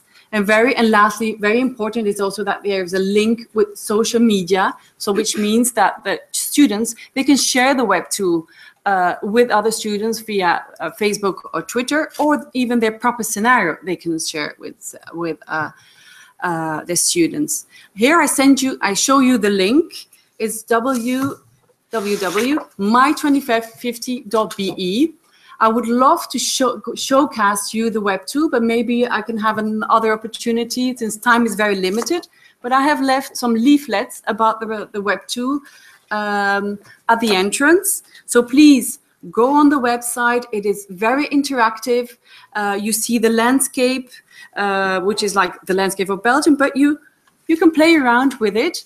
And the very good thing about it, and now I really want to go to the core of this presentation in terms of education, we have tested the Web 2, and it has been very positively received. And now we have started a really large program. We've been training and selecting climate coaches. These climate coaches that are going around the schools, and they are helping the teachers and the pupils to use the Web 2 properly. So it's in Dutch and French. It's mainly, again, our target group. And what is interesting is that it's really multidisciplinary. It's very modular. You can use it in science and geography, but you can as well use it in language classes. It's very modular. It can be in technical schools, in all kinds of schools. But again, the Web 2 is the main instrument. And I can say we've been working like for 2-3 years on it. And as it is very challenging to translate the climate science to the public that you are targeting, to make it appealing for the students, to make them an active student, an active actor. And last but not least, this is a starting project, and we are, of course, also training the trainers. Of course, we hope that at the end, the teachers will use the Web 2 by itself. So again, this is road testing, as my previous speaker said. We call it the pilot, but I'm not allowed to say it. We are road testing this, and the aim is to really extend it, expand it. And I invite you all, time is limited, to look at the video message that Hans Bruinings, the Executive Director of the European Environmental Agency, said about the Web 2. Really, what are the win-win situation? What are the interlinkages between the different levers? And on top of it, that you can immediately analyze your results and see that, all right, you have the investments are increasing, but at the end, you see that the price of combustions are reducing. So these are really important questions that are shared, and the students are keeping a message after seeing the Web 2. And of course, we are evaluating and monitoring it in order to scale up the project. But one aspect that really, what according from our experiences, is one key thing, is personal coaching is key. If you don't have a personal person that knows about the subject, it's really there are major obstacles for the teachers to overcome and to tackle the issue in class. So there are still many challenges, but the training and the personal coaching, especially simulation exercise, are very key. Now, I just put down a few questions, can be open for debate, because we are experiencing that there are still many challenges in terms of how can we reach out to the less motivated teachers and the less motivated schools. I've heard UNESCO is doing a lot of efforts, but what can we do? Are there any tools to just sometimes reach out to the most vulnerable schools? And that is already thoughts for further discussion. And what happens once a climate coach has been in a class? How can we ensure that there's follow up of the exercise, that the students and the young people absorb the information? But from my experience, the young generation, they are the ones that will have to realize the transition to a low carbon society. So it is a really important target group that we need to keep on paying attention to, despite the fact that there's a lot of material available. And that is also a very tricky issue for our national governments. How can we make sure that the different departments work together, education, climate change, and environment? But that is open for the question, but I invite you to use the Web tool, have a look. If you have questions, please come to me. It is, it's an honor for me to provide you further questions on the Web tool as such.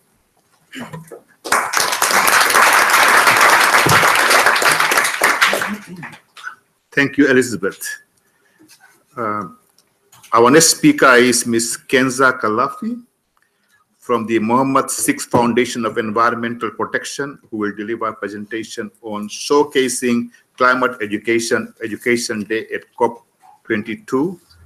I have been alerted that we are running about 40 minutes late, so I would urge that we stick to the time of 5 minutes allocated. Ms. Kalafi, you have the floor. Thank you very much. Good afternoon. Thank you, Your Highness, Your Excellency, distinguished colleagues, ACE focal points, representatives of the UN organizations, representatives of the NGOs, and representatives of the youth delegations. Thank you very much for giving us the floor to present and share the good experiences during the COP22. First of all, I would like to give you a brief presentation of the local context. Morocco is invested in a proactive policy related to the protection of environment. Actually, in its constitution, it has adopted for all citizens the right to have access to a healthy environment. And the Mohammedas Foundation for Environmental Protection is totally and definitely subscribing to it.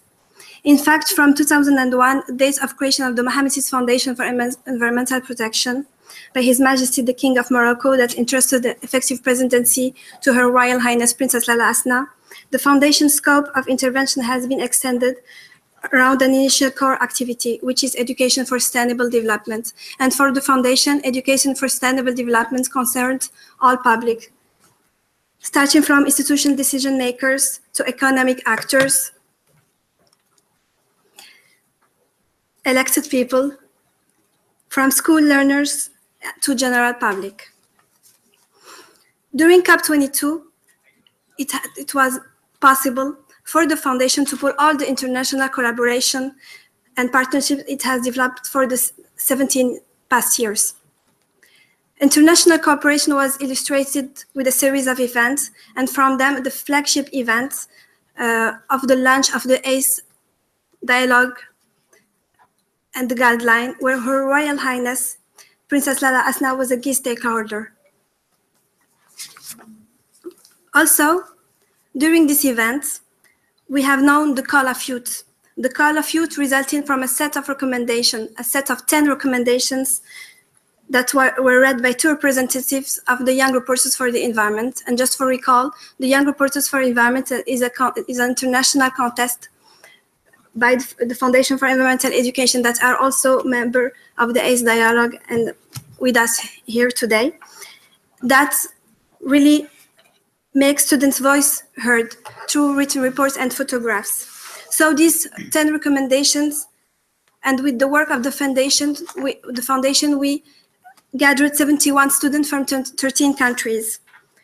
What was learned from that is that students from different backgrounds, but with a sense of a common purpose on how to reduce and find climate change education solutions.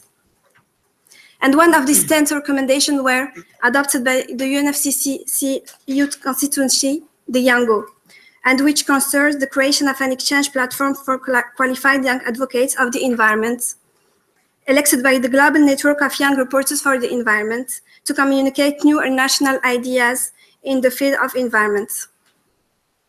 Also, as previously stated, the foundation targets many public, and the COP22 was also the opportunity for the foundation to co-organize with UNEP a side event entitled The Relevance of Green Universities Networks, with 2 main outcomes: the initiatives of launching the Moroccan universities with UNEP and under the framework of the UPES program, and the initiatives to adapt the local toolkit to the local specificities of Morocco.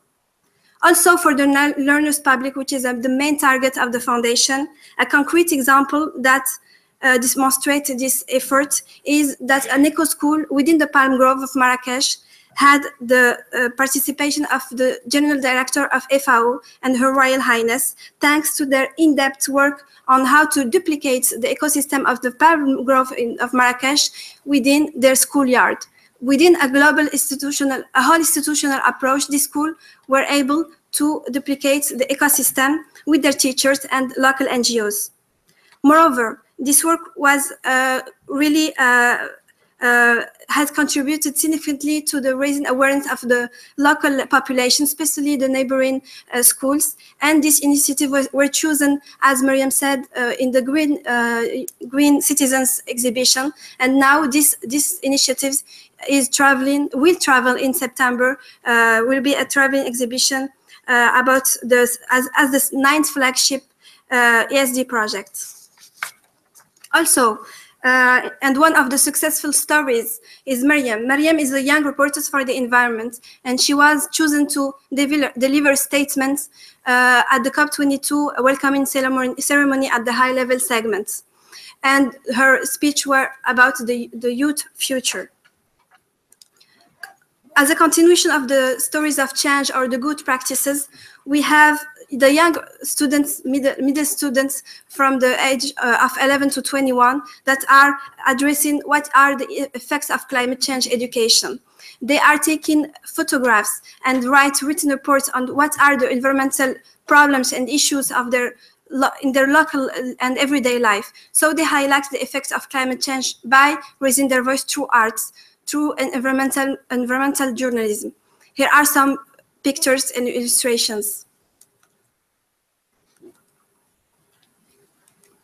Also, we have the Lala Hasna Sustainable Cost Award, and one of the winners was working on how to produce USB keys made by waste, recycling of algae. This is one of the amazing good practices that we had this year.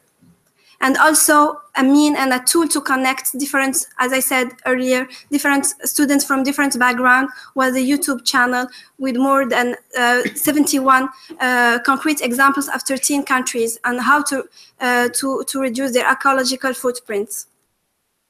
Last but not least, to support our targets, we needed to develop educational tools, and one of them for the pupils from 6 to 11 years old, we have games and platforms to raise their awareness on education for sustainable development, and we organize annually training to raise awareness for their teachers also within the framework of the Global Action Program, where the foundation is a partner with UNESCO.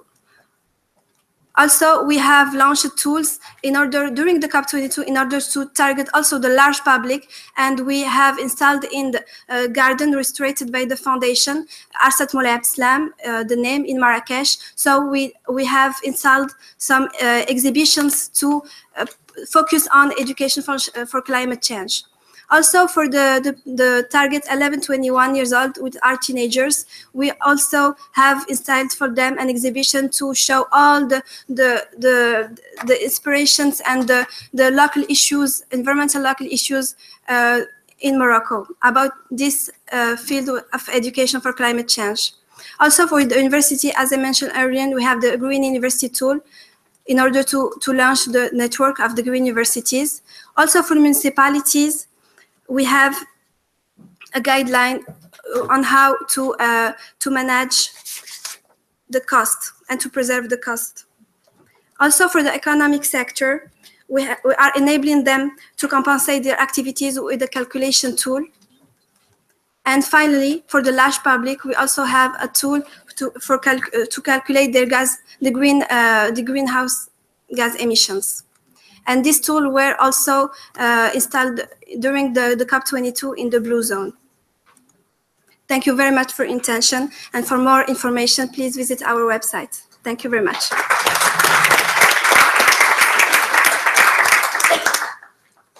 Thank you, Kenza. Our next presenters are Mr. Johnny Sedler from the Manchester Climate Change Agency and Mr. Henry McGee from Manchester Museum, University of Manchester. So we now have some gender balance here. They will be presenting us on cities, museums, fostering climate education and empowerment. Mr. Sedler and Mr. McGee, you have the floor. Thank you, Mr. Ambassador, and good afternoon, colleagues, and thank you to our ACE colleagues for the opportunity to speak this afternoon. I'm Johnny Sadler. I'm the Programme Director at Manchester's Climate Change Agency. The agency was established in 2015 by the local government in Manchester to facilitate the development and implementation of the city's climate change policy. In Manchester, we believe that the first step to climate empowerment is through placing our citizens right at the heart of the policy-making process. This devolved approach was adopted in 2009 when the City Council issued an open invitation to all stakeholders to work together to write the city's first ever climate change strategy. In January 2016, this approach led to Manchester committing to become a zero carbon city by 2050 as our response to the Paris Agreement. And following a programme of mass public dialogue throughout 2016, it's now the basis of Manchester's climate change strategy for 2017 to 50. The strategy is a document that, as accurately as possible, describes the city that we want to create through working together across all sectors and communities. But this is just the start of the process for educating and empowering our stakeholders. We believe that techniques should be as diverse as the people they are seeking to engage. Eco Schools is an international initiative to help citizens to start their climate journey from a young age. We promote Eco Schools in Manchester and have 91% of our schools signed up. Uprising is a UK-wide initiative to support young people to become future leaders. In Manchester, their environmental leadership programme provides skills and experience to help 18 to 25-year-olds to become the leaders we need for global decarbonisation. And finally, Carbon Literacy is a project to deliver 1 day of certified training in climate change to help people and organisations to understand the subject and what they can do to act. Thousands have been trained to date in Manchester, and the project is now expanding across Europe. Over to Henry. Okay, thanks, Johnny. So my name's Henry McGee. I'm the head of collections at Manchester Museum, which is a part of the University of Manchester. And so I'm going to talk about the potential that museums have as sites for mass engagement around climate change. So museums reach very large numbers of people. Our museum alone reaches nearly 500,000 people a year. We are trusted institutions. People come to us with a hunger to learn, curious about the world. We reach people of all ages because climate change education and empowerment needs not only relate to schools, it can be lifelong and it can also be intergenerational. So our collections span both human and environmental history, whether that's locally or globally.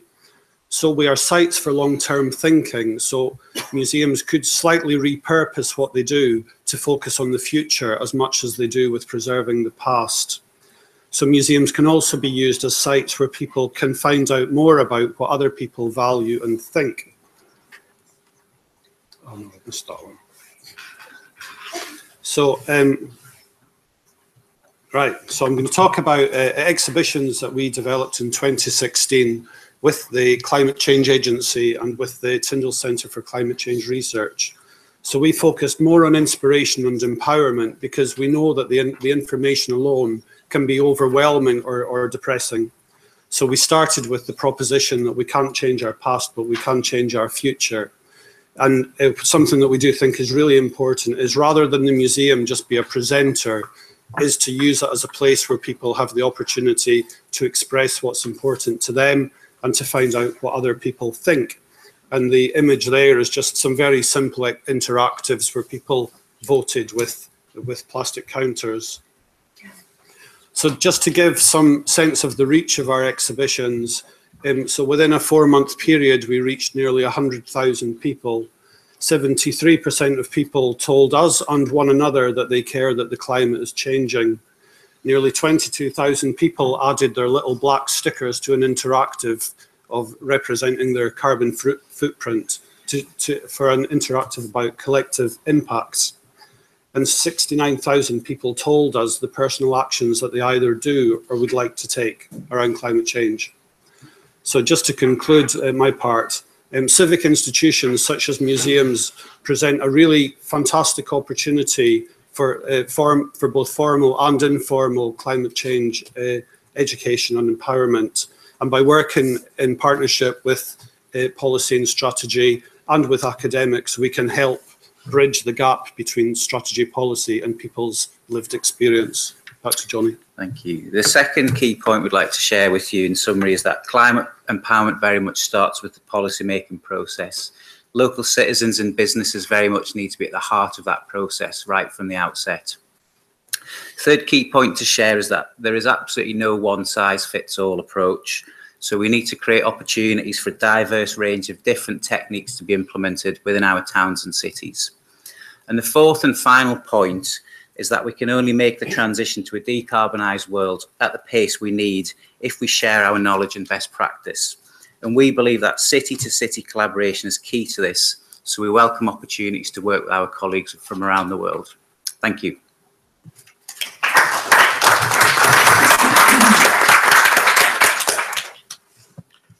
Thank you, Henry and Johnny.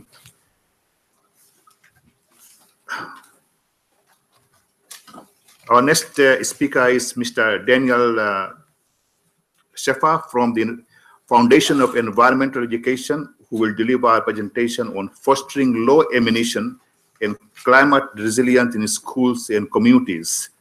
Mr. Sheffer, you have the floor.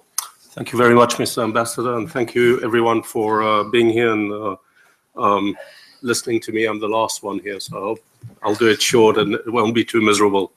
I decided not to focus on my presentation because I wanted to maybe bring up a few other points that were not in the presentation.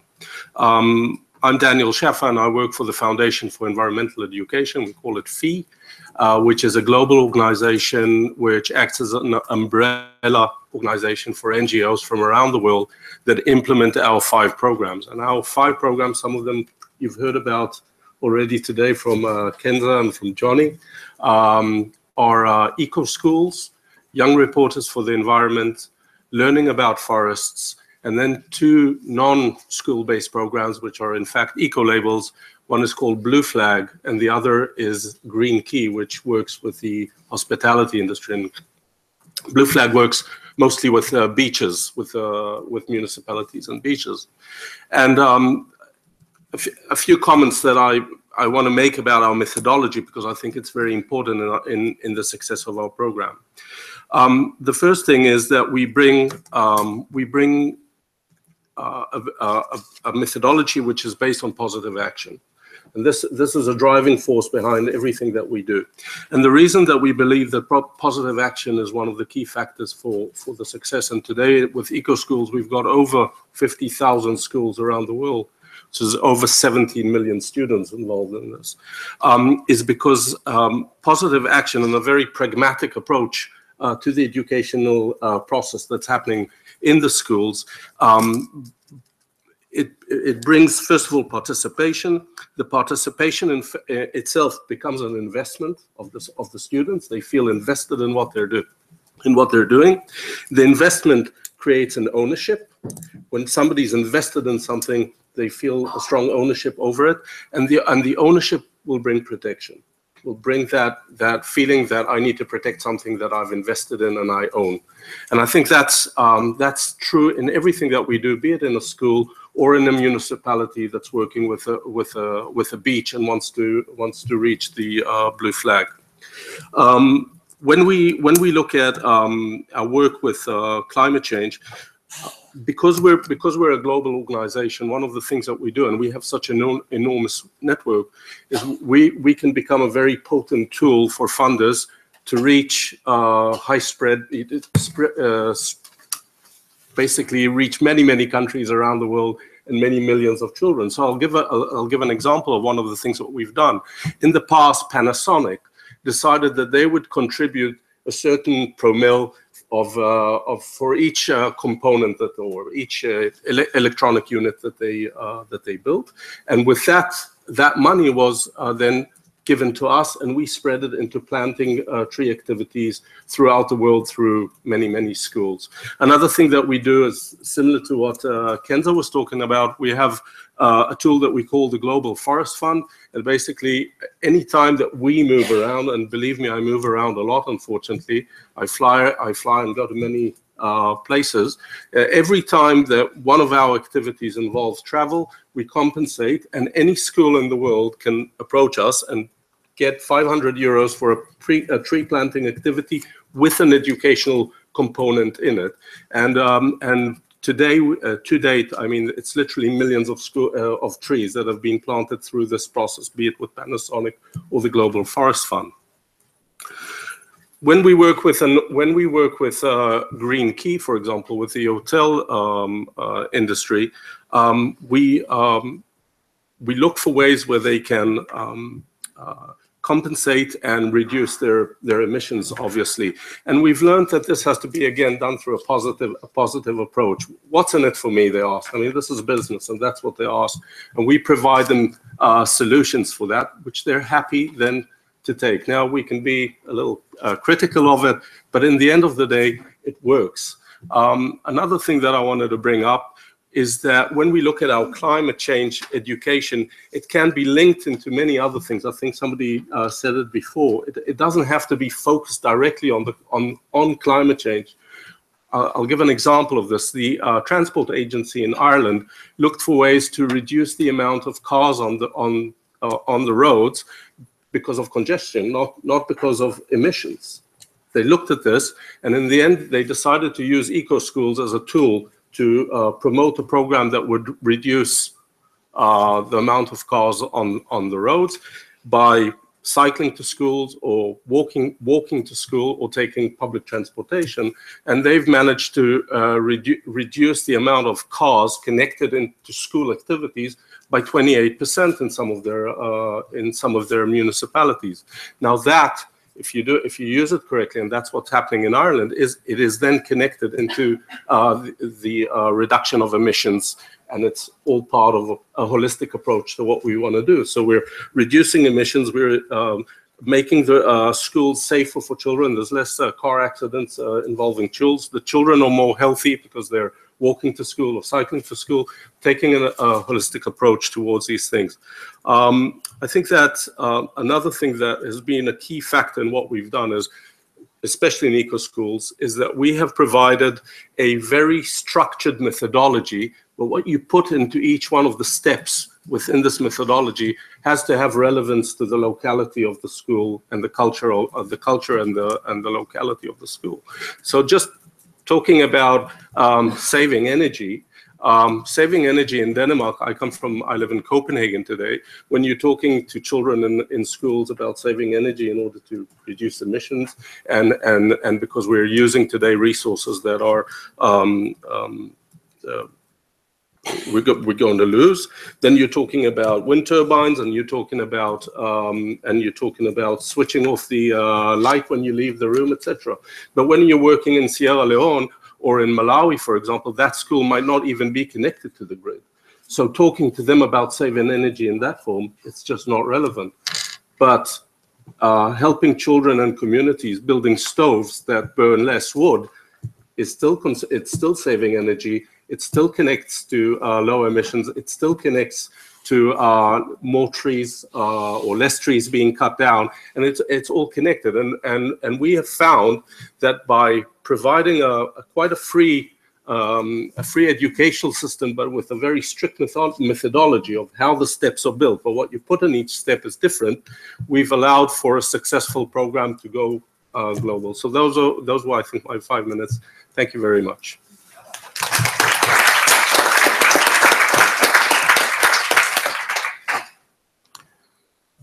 Thank you for your presentation, Daniel.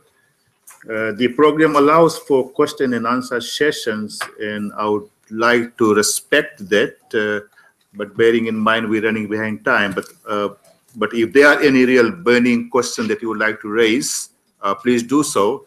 Otherwise, I will urge that we move into the working groups.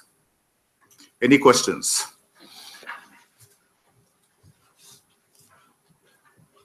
I see none, so there is one. Please identify yourself and take the floor.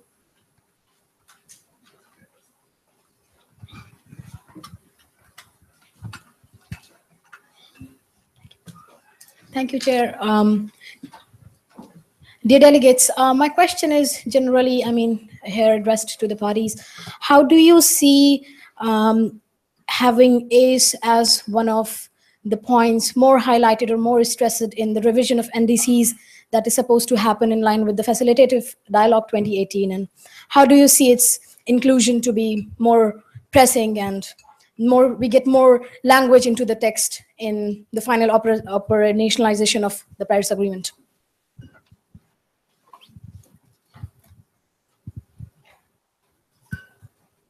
If I may give the floor to the focal point from Belgium to respond, if it's if you may. Just or anyone that would, sorry. Yeah, this is from the youth constituency, Yugratna. Yeah. Oh, sorry, or I'm putting you on the spot, but if anyone feels comfortable to respond to that.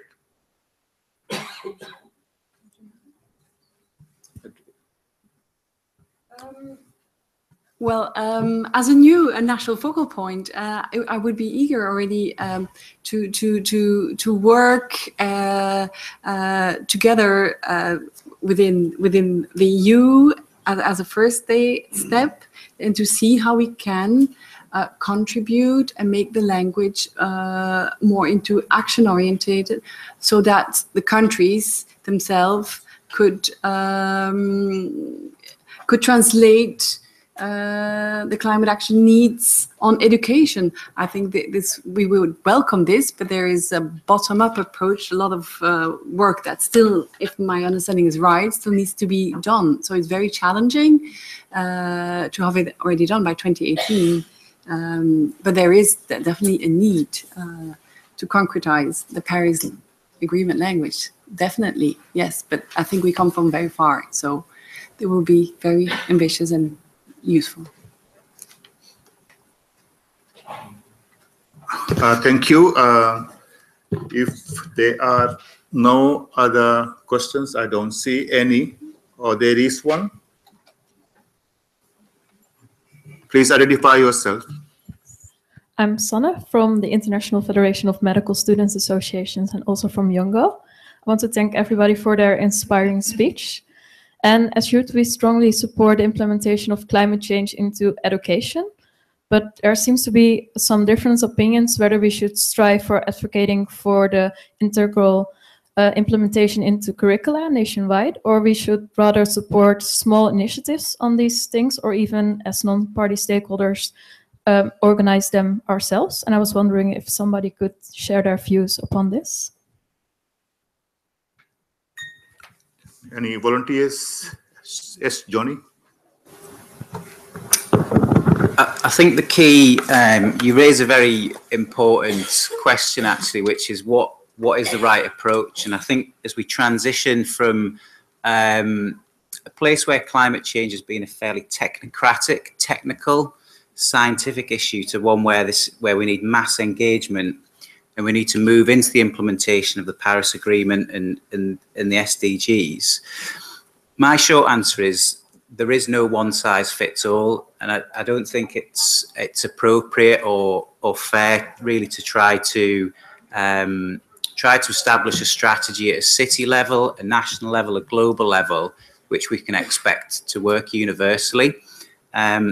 Manchester's experience is that some things work very well for us, not in other cities, and vice versa. So what I would encourage is to try things, be creative, be inventive, take risks, be prepared for things not to work in your city or country, but do it in the knowledge that at the very least you've tried to make things happen. And that's why I had a slide earlier saying poet at work. You know, this is increasingly not the domain for climate scientists, the subject we're talking about today. We talk to poets, we talk to music artists, we talk to young people, we talk to a range of people who have a very different perspective on this subject. And that's a piece of learning that I would encourage you all to take away and just take some risks and try some new things.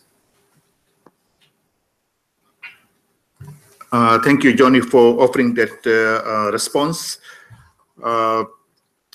Ladies and gentlemen, we have to press on, and I suggest that we now move into the working groups. Inspired by the sharing of good practices, we will now split into working groups. We will have 30 minutes for the discussions. Each group will nominate a rapporteur and will report back on to this group for the workings of the working group's conclusions. The 5 working groups are as follows. Working group 1 will be on climate change education in the context of NAPS and NDCs.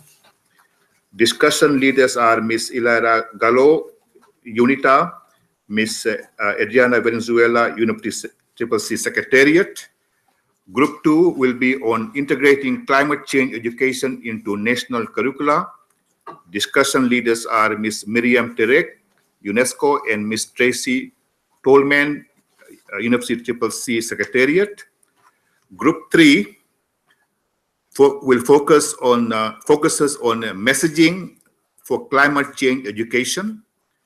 Discussion leaders are Mr. Max Tabasio Atkins, Connect for Climate, and Ms. Sarah Childon, UNFCCC Secretariat. Working Group 4 will be deals with approaches, tools, and materials for climate change education. Discussion leaders are Mr. Henry McGee, Manchester Museum, and Miss Natalie Sneda, UNFCCC Secretariat. And Group 5 will discuss engagement of non-party stakeholders in climate change education. Discussion leaders are Mr. Johnny Seda, Manchester Climate Change Agency, and Ms. Louise Davila, UNFCCC Secretariat. You will see behind you the flip charts assigned to your own group. So please gather or group around those flip charts, and you can start your discussions.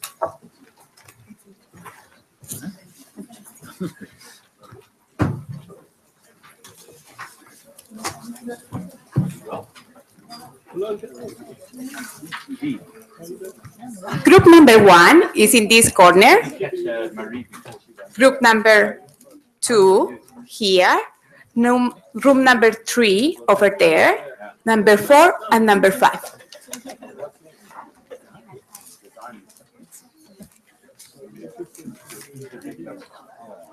Senegal, you want to take the floor?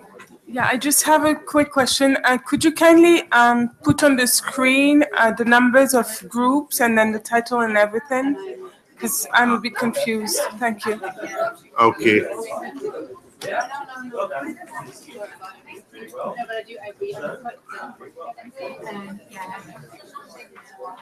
Rihanna, can you screen the numbers?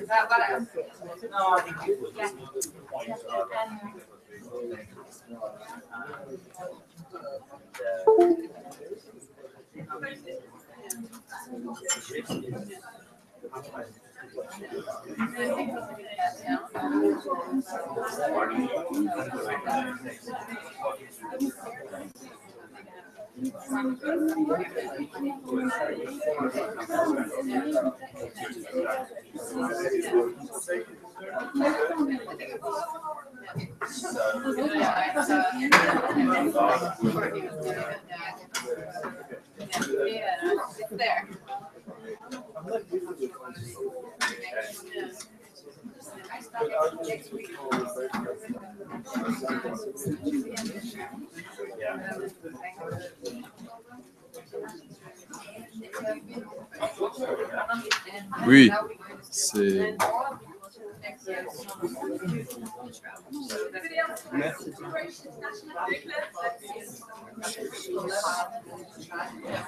Group number 3.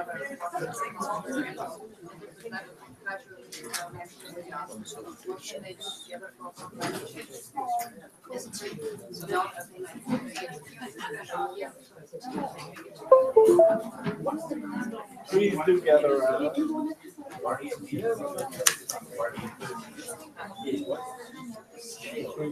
Grab some.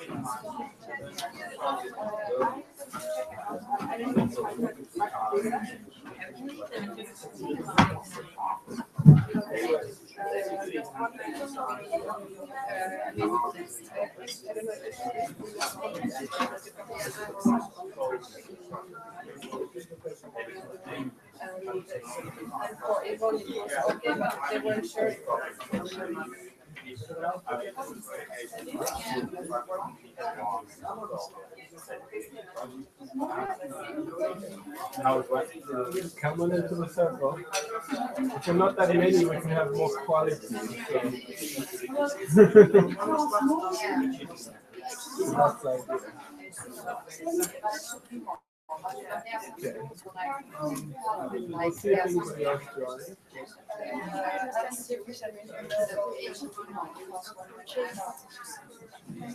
This is much more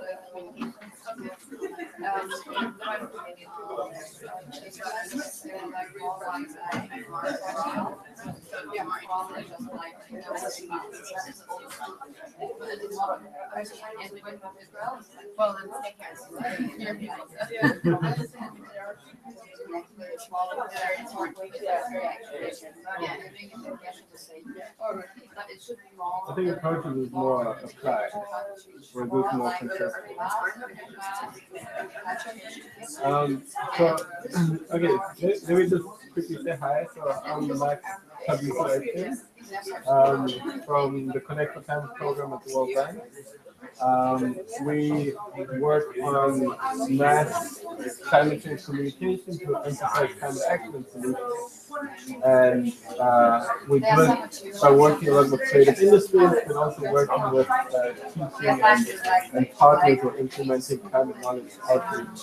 So that includes also educational units and schools. So let's just go around and quickly introduce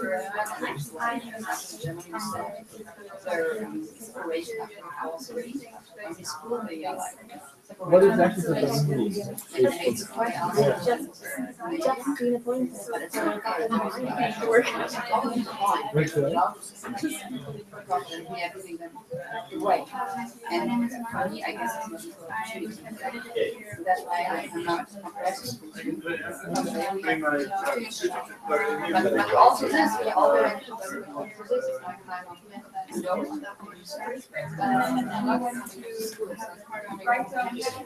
Sometimes so that's why I say it should be more action. It shouldn't be more. I'm Sarah. I'm with the UNFCCC Secretariat. I'm actually not participating in the dialogue, but I'm taking notes because it'll all feed into a summary report of the ACE dialogue to be forwarded to the parliamentary. But you also do other stuff. Yeah, I do other stuff. I lead the Momentum for Change initiative, which dives on climate action that's happening around the world. And ACE is actually part of around the solutions of schools. Does ACE fall under Momentum? Teaching and one of them is actually youth council. My name is Anita. I'm from Switzerland. NGO work so part of the YMCA has a huge following, no? I think I met your colleague last time. We have this time we have 6 persons from the YMCA and a couple. And we have focused on empowering youth, which also includes education, of course. And I myself personally am a teacher, so it's also 100% very important. You're teaching in Switzerland. Okay. It'll be good to. It'll be interesting to hear how you actually apply climate literacy in your own teaching. like, is there any possibility for bringing it in, or Yeah, I think you have to do it on top of the class? I think there is like, you've got space, like there is, you gotta teach things about the environment or whatever, so it's always a question on how to frame it. I can just talk about biological things and that they have to learn the names of the plants or whatever, or I can like more talk about what human like what we do to the environment and how we can have an impact. So I think as a teacher, if you're aware of your impact on kids, you can have an impact, you can do a lot. But mostly, a lot of teachers I know, they don't really think about this aspect. That's interesting. So maybe we're gonna reach the teachers first before we can reach So the framing is a key word, and that's where we'd like to tackle the first guiding question, which is, what kind of messaging could be most effective to educate people on climate change? So what kind of messaging has the most impact, can be the most convincing, and be the most acceptable for an audience that you're trying to teach? So I'd like to get your thoughts on that, and we're going to put down a few key words that you bring to the discussion. Please do. Maybe just introduce yourself quickly. Okay, hi, I'm Mary from Germany. I'm a teacher and I'm a researcher. And my focus is always on project-based learning and on action-oriented learning, so that the kids get to be active, they really understand it with their body, so that it's connected to the cognitive and their abilities. So Anita was also just telling us that she's also a teacher, but in Switzerland. So the first guiding question is really, what is the most effective messaging to educate people around climate change? So let's start putting down a few ideas on what could be effective in reaching an audience, in applying teaching methods. So if you think in your own work as teachers, but also as knowledge providers, any ideas? What could be effective in educating people? I think often it's the framing also means not to say the words climate change, because for a lot of people this is like, no, don't talk to me about climate change, not this again. So yeah, maybe like to have a clear message about it without using exactly the words. Okay, so not use climate change. And why do you think one has to stay away from climate change? I personally am not like this, but it's too abstract. Too abstract? Yeah, it's just like climate change. So everybody knows about it, but what can we do? So the flip is make it relatable, right? And that would be the effective messaging, making it relatable.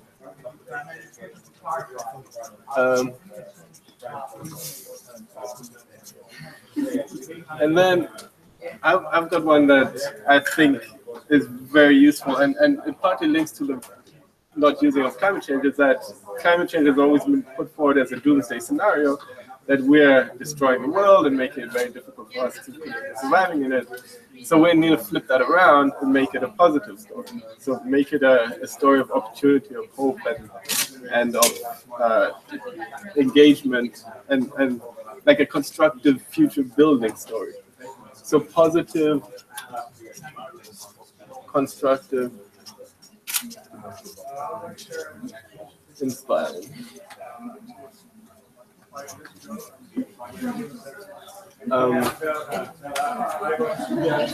Think from the children. So we should like imagine if we are children, how would it be for us to understand it? So we have to go back into the children's mind to take really the child frames of reference. Because for us sometimes 1 + 1 is very easy, but for a child needs to be find out actively. And the same is with climate change. we need to make it more that the kids can handle it with their own hands, that they understand it. Like with the trees, it was an excellent, perfect. So also make it physical, right? So combine the messaging with physical action. Being actively involved in doing it, and not like just thinking in the mind. Absolutely agree on this. I just think that, like, you as a teacher, you can do that, but if there's just a little number of teachers doing this, you don't reach a lot of children. So it's like first you gotta reach the teachers, and I think this is like way more difficult. Well, I mean, because climate change is such a broad and abstract concept, what I've found challenging was, you know, how to compress it and simplify it. You know, like what are the 3 things that you want the kids to go away with at the end of the day? And that was always the challenge. So what is the effective messaging to achieve that? I'm not really sure. Compress climate change into simple terms, or I think we need to make it less global as well. So about climate change being a global problem as individuals, so then we can relate to it better and see how it could be a positive difference. Local. Think global, act local. Exactly. I feel like you were just saying the opposite, though, that if you present it as a global problem, people will feel less interested. So also think local and not only think global. Isn't that what you meant? I'm not sure. Yes, well, I suppose it's more, instead of just saying it's this global problem, and then people just sort of actually say, oh, kind of ignore it because they can't relate to it. It's just too big to see what difference it we made to make it into a sense that what can we do.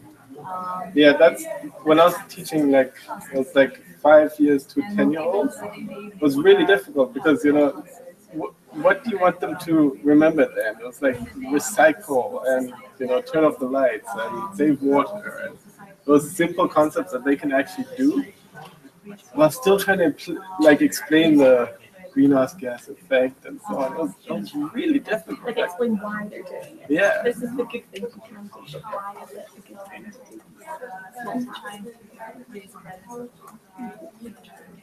It's a balance.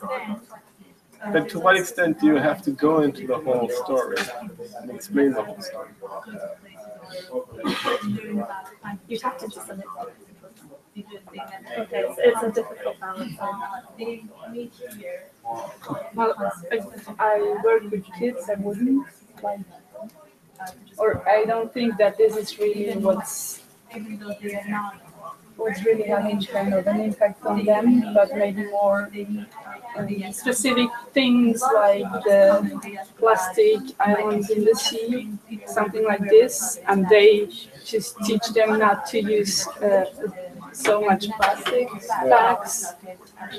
And this already has them, like, yeah, it's a good thing. But what about like creating new games with this plastic stuff, like upcycling? Think positive. Don't see it as a negative brand. Uses what we have to create something new. So you can use, for example, some old bottles to make fitness exercises to like lift it up, and then they can start their own program. So upcycling, think positive. What can we do with it? Not in a negative way, because when you think in a negative way, we have to avoid plastic and everything. It's getting us all to negative, and also the teachers. So creative challenge. Creative challenge. Creative positive challenges for the students. Yes. And because then they start to do it by themselves, and it's linked to the psychology learning process. And then the one other thing that I've been picking up, you know, we're talking about plastic, we're talking about environmental waste. So is it necessary to stick to climate change, or should we broaden the teaching concept and for effective messaging, make it more a holistic environmental protection message? Or not? I don't know. I really like your idea with the creative things. For example, I've seen a project where women they take plastic bags and then they make things. Like you could have projects like this with your kids, and also for teachers. Like not everyone wants to be reached by all these issues, climate change and so on, but they maybe would say, oh yeah, that's cool, let's do this project. Yeah. Not even, you don't even necessarily have to speak about climate change, it's just a cool thing to do. And I think what links to that is also future framing, you know, like helping these kids visualize where we want the world to be. And that they can solve the problem. And that they can solve the problem, that they can drive electric vehicles that are powered by renewable energy, and that'll all be fine because it's not going to destroy the world. So future framing, which is linked to creative positive challenges. To self-efficacy again, that I think is like, if they don't have this basic, that I think that they have an impact. So, and you don't have to talk about climate change to teach kids that they can be self-confident and self-efficacy. Yeah, so it's self-empowerment. And they come to reflection to the own idea that is kind of based, I think, a little bit like they are doing something. It's a reflection process. So when they are starting to do these kind of things to be creative and new positive solutions, at the end they can reflect by themselves, wow, we can do something with all the waste. And they got the idea by themselves and found it out by themselves. So then it's not abstract anymore. Yeah. So no idea. Yeah.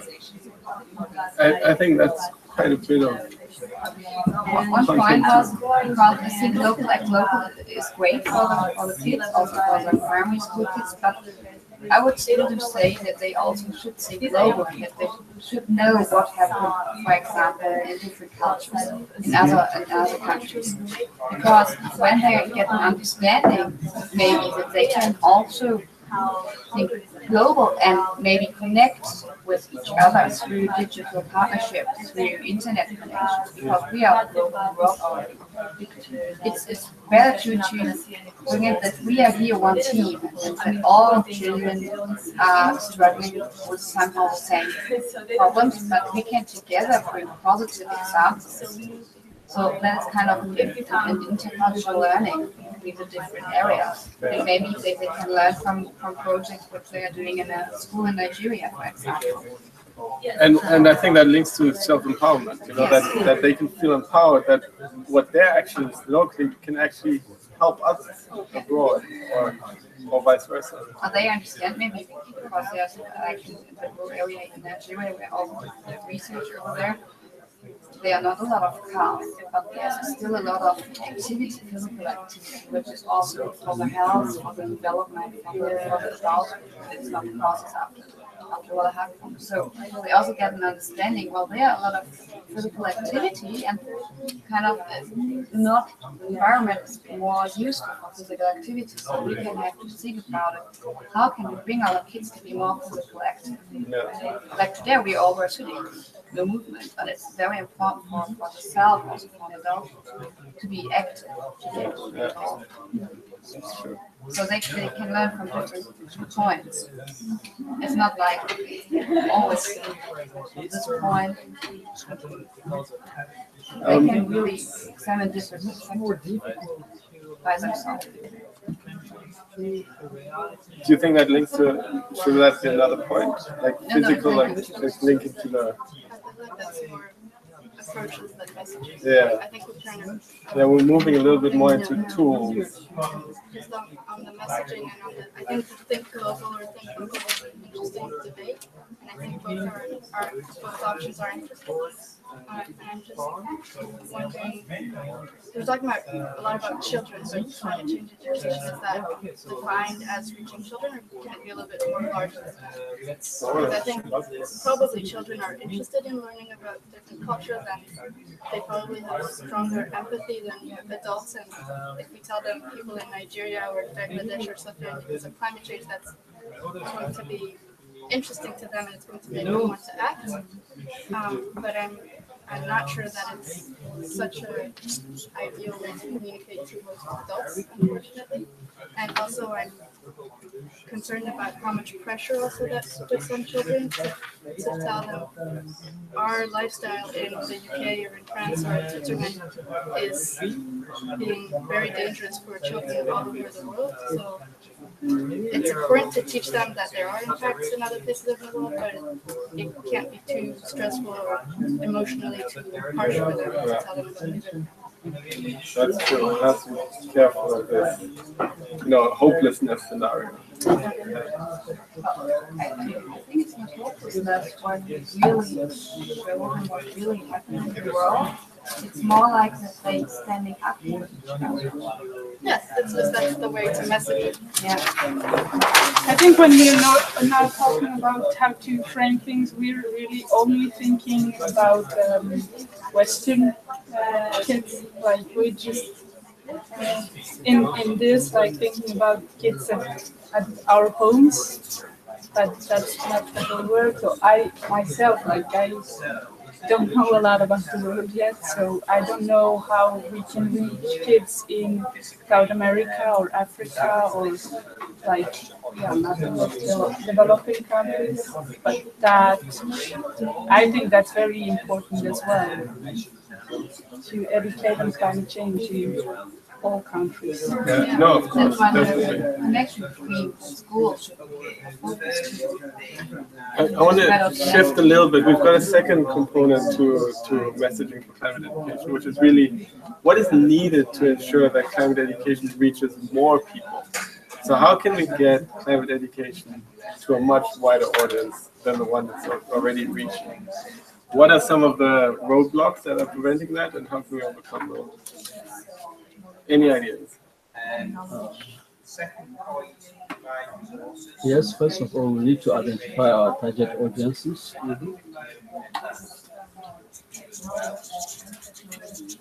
Okay. To help facilitate the broader reach? Yes. And then our message. What message do we want to have to be identified? Ladies and gentlemen, you have 5 minutes to wrap up your discussions and come back to your chairs. Thank you. Yeah. So strategy for reaching out for the climate change message, and then I mean, there's one that always pops in mind. It's, there's not enough financing, right? It needs more financing to have more climate education programs. Yes, I think financing should be very good, but it should be normally the last to be identified, which is already. I think it should be up there. Yes. Okay. And I think from your experience when you're introducing yourself, how do you actually integrate climate education within the teaching that is already there? Or, Yeah, that's why that's what I say is you gotta reach the teachers, because kids learn from models. So if the teachers just in everything they do are doing good, kind of, then you don't even have to name it. They just learn that they should reduce waste, that they recycle, that they take care of each other, they can be self-confident and so on. So, and I think that if you look at this from this way, you don't even have to focus on finance, because if you can, for example, reach the students, then there's no, you don't need money then if the teachers themselves are aware of it. So maybe that's also but less. You need money, but less. You need less. Yeah. Everything needs money. That's true. Explain why you put financing up there, because I feel like there's so much we could do with low resources. We can definitely move it down. I like that. But I mean, I'd like to explain. So I brought it up because it was actually one of the main points that our moderator brought up at the very beginning, which was really interesting. That, you know, in the introduction of the ACE agenda, was that, you know, but to facilitate that, we get more states and more financial commitments to actually enable it. We need policy. Policy, yeah. But linking to that, research teachers, what I heard was also using the existing structures, right? Yes. So, they exist.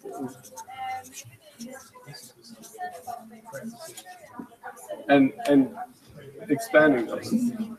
Whether that's formal education or informal education. Yeah. Throughout the lifetime. I feel like there's so much more we can do to change the messaging of climate change and research methods for these. By applying a more effective messaging. Absolutely. We could also also using social media Yeah. to like create kind of peer-to-peer teaching that we get that we use to teachers, but also we use to kids, children, and adolescents. And to what extent then? If I may just. Okay. Is it also the responsibility of the companies that run social media? Because yes, the tools are there, but do we need, like, you know, Facebook and Twitter and Google to kind of make it easier for climate messaging to come through? Yes. That's not even a question.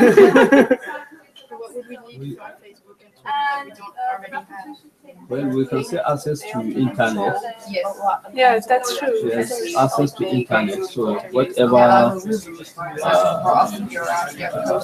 where you are going, you have to have the access first, especially in developing countries. 2 minutes left. Yeah. And this group should also decide on a rapporteur. And that person should please take a seat here in this row and present the results of the group. Absolutely. Great, thank you. So yeah, private sector engagement and using the power of the private sector and the advertising influence. I always think that's a good thing to try and aim for, but I don't know how applicable it is or like whether one can. I mean, a good example of social media would be like WWF Star Tower. Yeah. It's one of the biggest. So that's mainly done by social media. It's not a strong organization, but it's raising awareness. Yeah, but it's just an hour, and to what and Twitter and Google and everybody picks that up, puts out the logo, but shouldn't one get them to put out the logo every hour of the day in a way? I think you should be increasing the social responsibility of like businesses, and like for example, even like on TV shows, you should be working with them to try and with them incorporate the climate message within like kids movies, kids TV shows as well. It should be like an underlying theme, and it can be a part of like really reaching out to social responsibility. So yeah, and I think that's private sector engagement, getting them to really drive. I hope everybody enjoyed some interesting and fruitful discussions. Unfortunately, it's now time to draw your conversations to a close, and I would like us participants to return to their seats for presentation of each group's conclusions. So we came together and we discussed messaging for climate education. And the key question was, how do you effectively get climate messaging out there? And we came up with a number of strategies. And then we looked into, how can one actually ramp up climate education and spread it to a broader audience. And then we've also got a number of guiding ideas. So, like, we have to return to our seats as there's a meeting here at 6 o'clock and we will not be able to go any further. Please.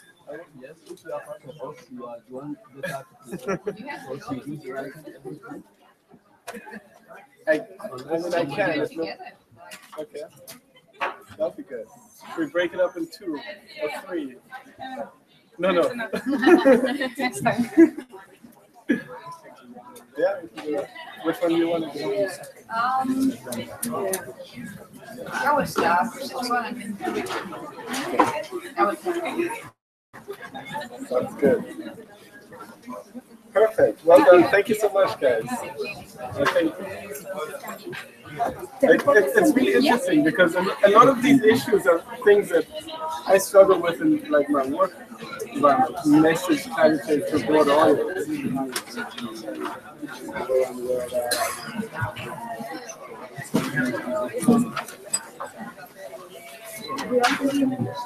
Yeah. Exactly. Where'd this one come from? I think it also came from there. Okay.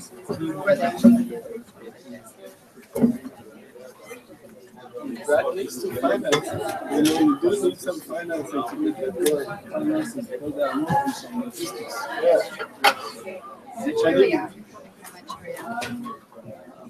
I was working in a very Sayara. We invite the reporters to come over here. Reporter number 1, 2, 3, 4, and 5.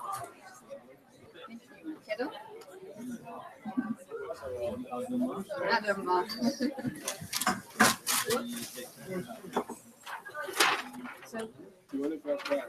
Where should I bring it to?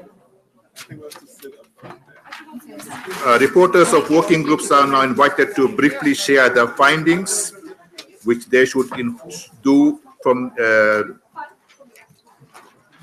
I would ask them to come in the front here, and they can do their presentations from the front table here. I now invite Group 1 to report on the outcome of their discussions. Group 1.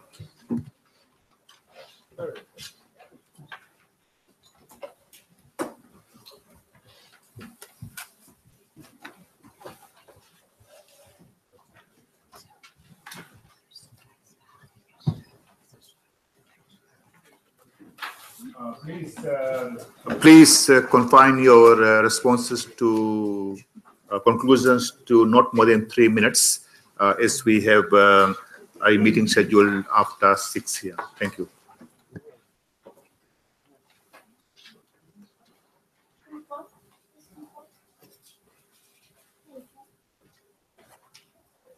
Group 1? Oh, I was Group 1.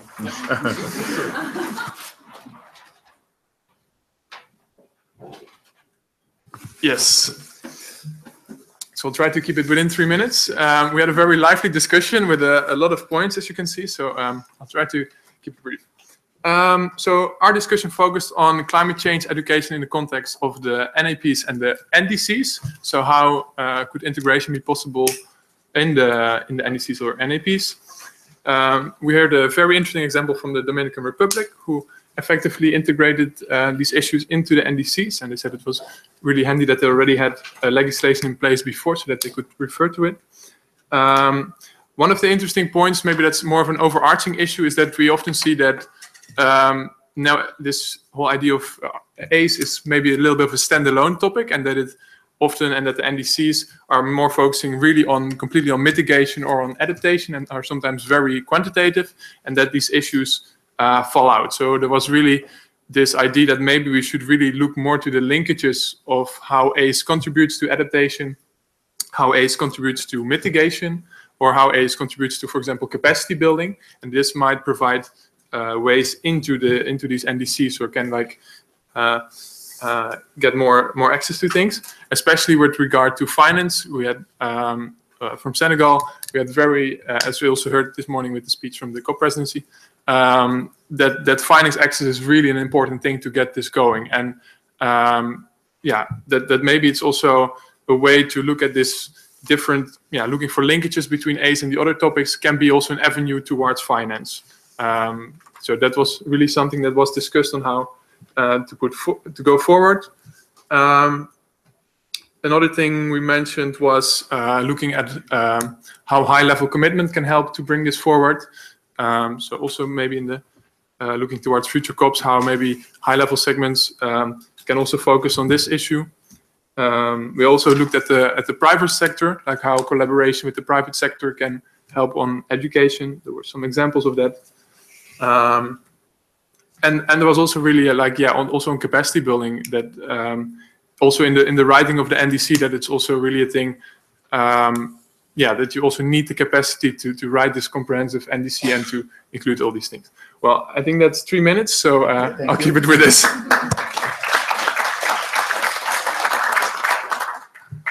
Thank you, Group 1. I now invite Group 2 to present their conclusions. Group 2. Thank you very much. Our topic was on how to integrate climate change education into national curricula, and we were looking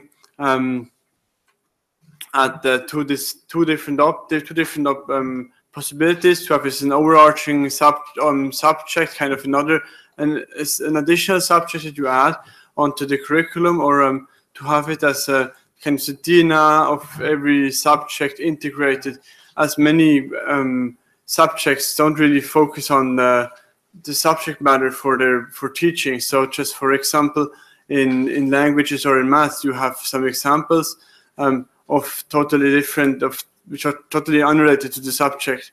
You can calculate how many PV panels you put for your house, or you can calculate how long your car can go with a certain amount of liters.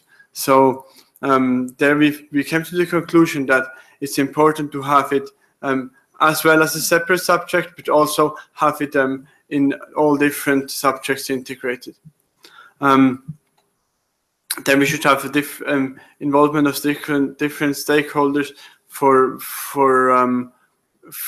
getting it integrated. So to get there we can have them teaching in pedagogic schools to teach the teachers as they are being formed, but also for in-service teacher to actually have the teachers who are now teaching, they should be updated. So like to get a new version of how to teach, right? Then the climate change education should be made part of every subject, of the textbooks, if every subject. And for doing so, there should be some sort of a willingness of policymakers to do this. And so maybe they will need some interministerial contact, because usually the educational and the environmental minister are not necessarily in contact. For doing this, there could be some sort of sharing also between different countries, where they would have a conference on textbooks and how to do it, because the people from, say, Indonesia do not necessarily know how it's being taught in Norway, so that they could then see and get to some conclusions. Also a more bottom-up network for all teachers and schools. So that would be my 3 minutes. Thank you very much.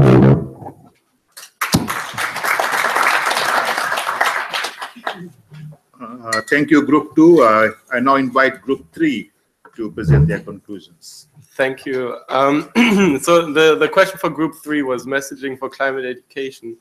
And we really had two components. I'm going to hand over to Marie to discuss the first component, which was to look at what kind of messaging could be most effective to educate people on climate change.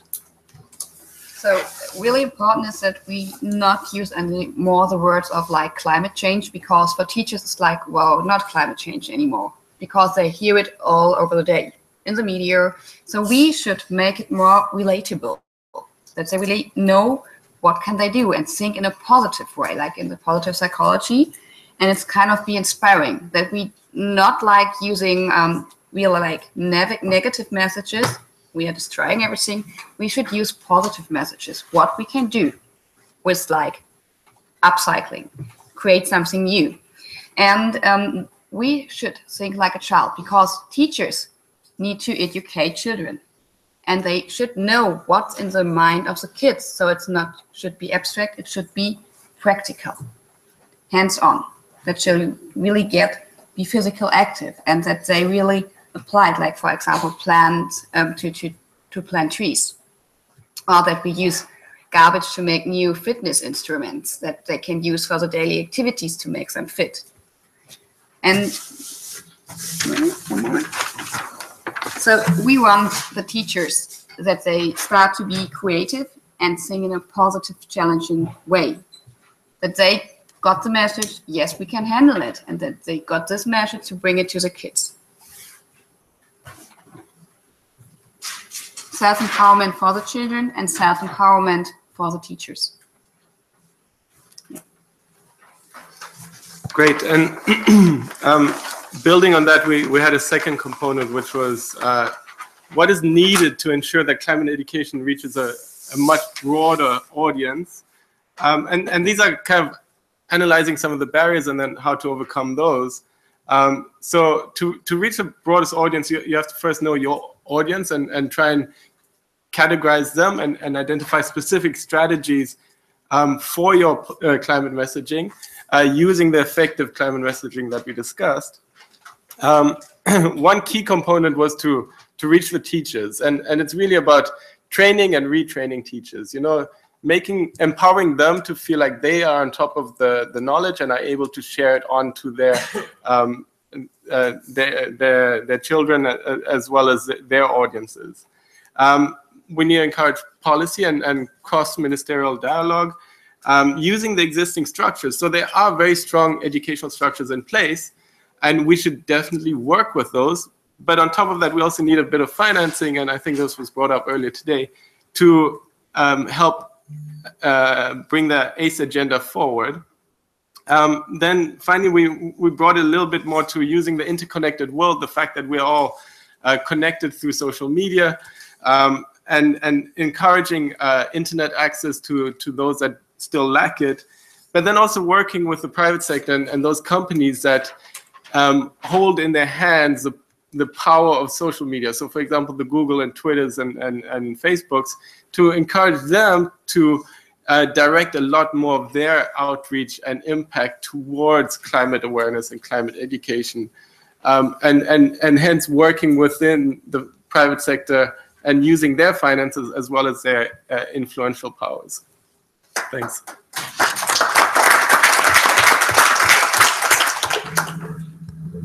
Thank you, Group 3. I now invite Group 4 to present their conclusions. Group 4. Thank you. So our group, we discussed about approaches, tools, and materials for climate change education. And so it was a very interesting talk, because we had different approaches, south-north approaches, and we began with one interesting division. So we first learn education, how to teach those subjects with cognitive, behavioral, or social emotional distinctions. So cognitive, so it's bringing more information, but it's not enough, as we just heard. We have to learn by doing, so to touch the behavior side. But finally, we need to interact with people, with our relatives, with our communities, and especially when we are in indigenous areas where they have built for centuries knowledge and technology adapted to their environment. So we have to use this knowledge in a bottom-up approach, and in order to really solve local issues. And so this is another method to adapt the right message for the right people and using the right material, and especially the materials which was created at the place, local. And it's really interesting. So when we consider UNESCO reports or guidelines, we can use them, but applying them with this local knowledge. And finally, we of course considered technology as a new media and apps, virtual, augmented reality, exactly, like a kind of Tamagotchi or Pokemon Go, to consider our environment, for example, in the future or right now in other place, or to see actually the impact of what we are doing, so that actually children and everyone can see the actual impacts on our environment. And some other examples like concerts in Hungary and during festivals, or other events we can find in our cities and rural areas. Thank you.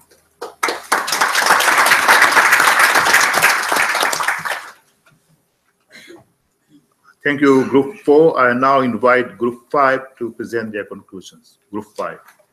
Yes, thank you. So we worked on or discussed about the engagement of non-party stakeholders in climate change education. And to support it, we need a coherent structure. So from top to down, from national through regional and to local level, where the schools actually are. Secondly, it can be very good and useful to have like non-traditional methods in education, like a peer-to-peer, or you can take in maybe NGOs or youth NGOs to the school and make sure that it should be fun, and you can use a creative process and involve culture as well, like theater or art, makes it much more fun. Third, it's important to involve citizens in the policy making process so that it's meaningful for them and to make it in a proper way. And finally, you should also need some kind of funding from somewhere, and either government or maybe businesses could come in there. Yes, those were our main points.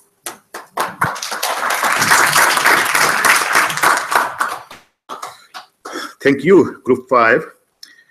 We are now at the end of the first session of the 5th Dialogue for Action for Climate Empowerment.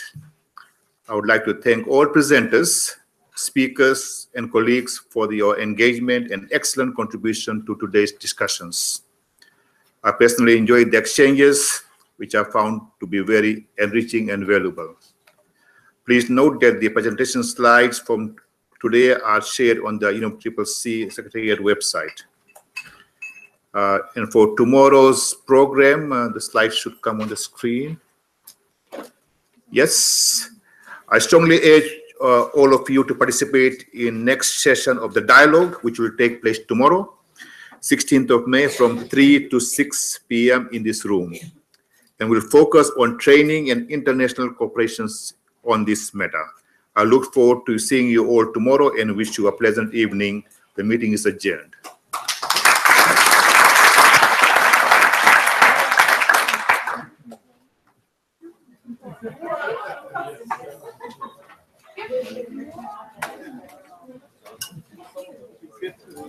What? Yeah. Working group number 3? Yeah. Oh, can I have those? Yeah. It was a wrong PowerPoint, okay, but I sent it to Brenda. Was the email. Okay, sorry. But it was okay. I oversaw it. I'm sorry. So just because I can send it again if you like. Yeah, I used the one from the last email. Yes. Sorry, I didn't realize.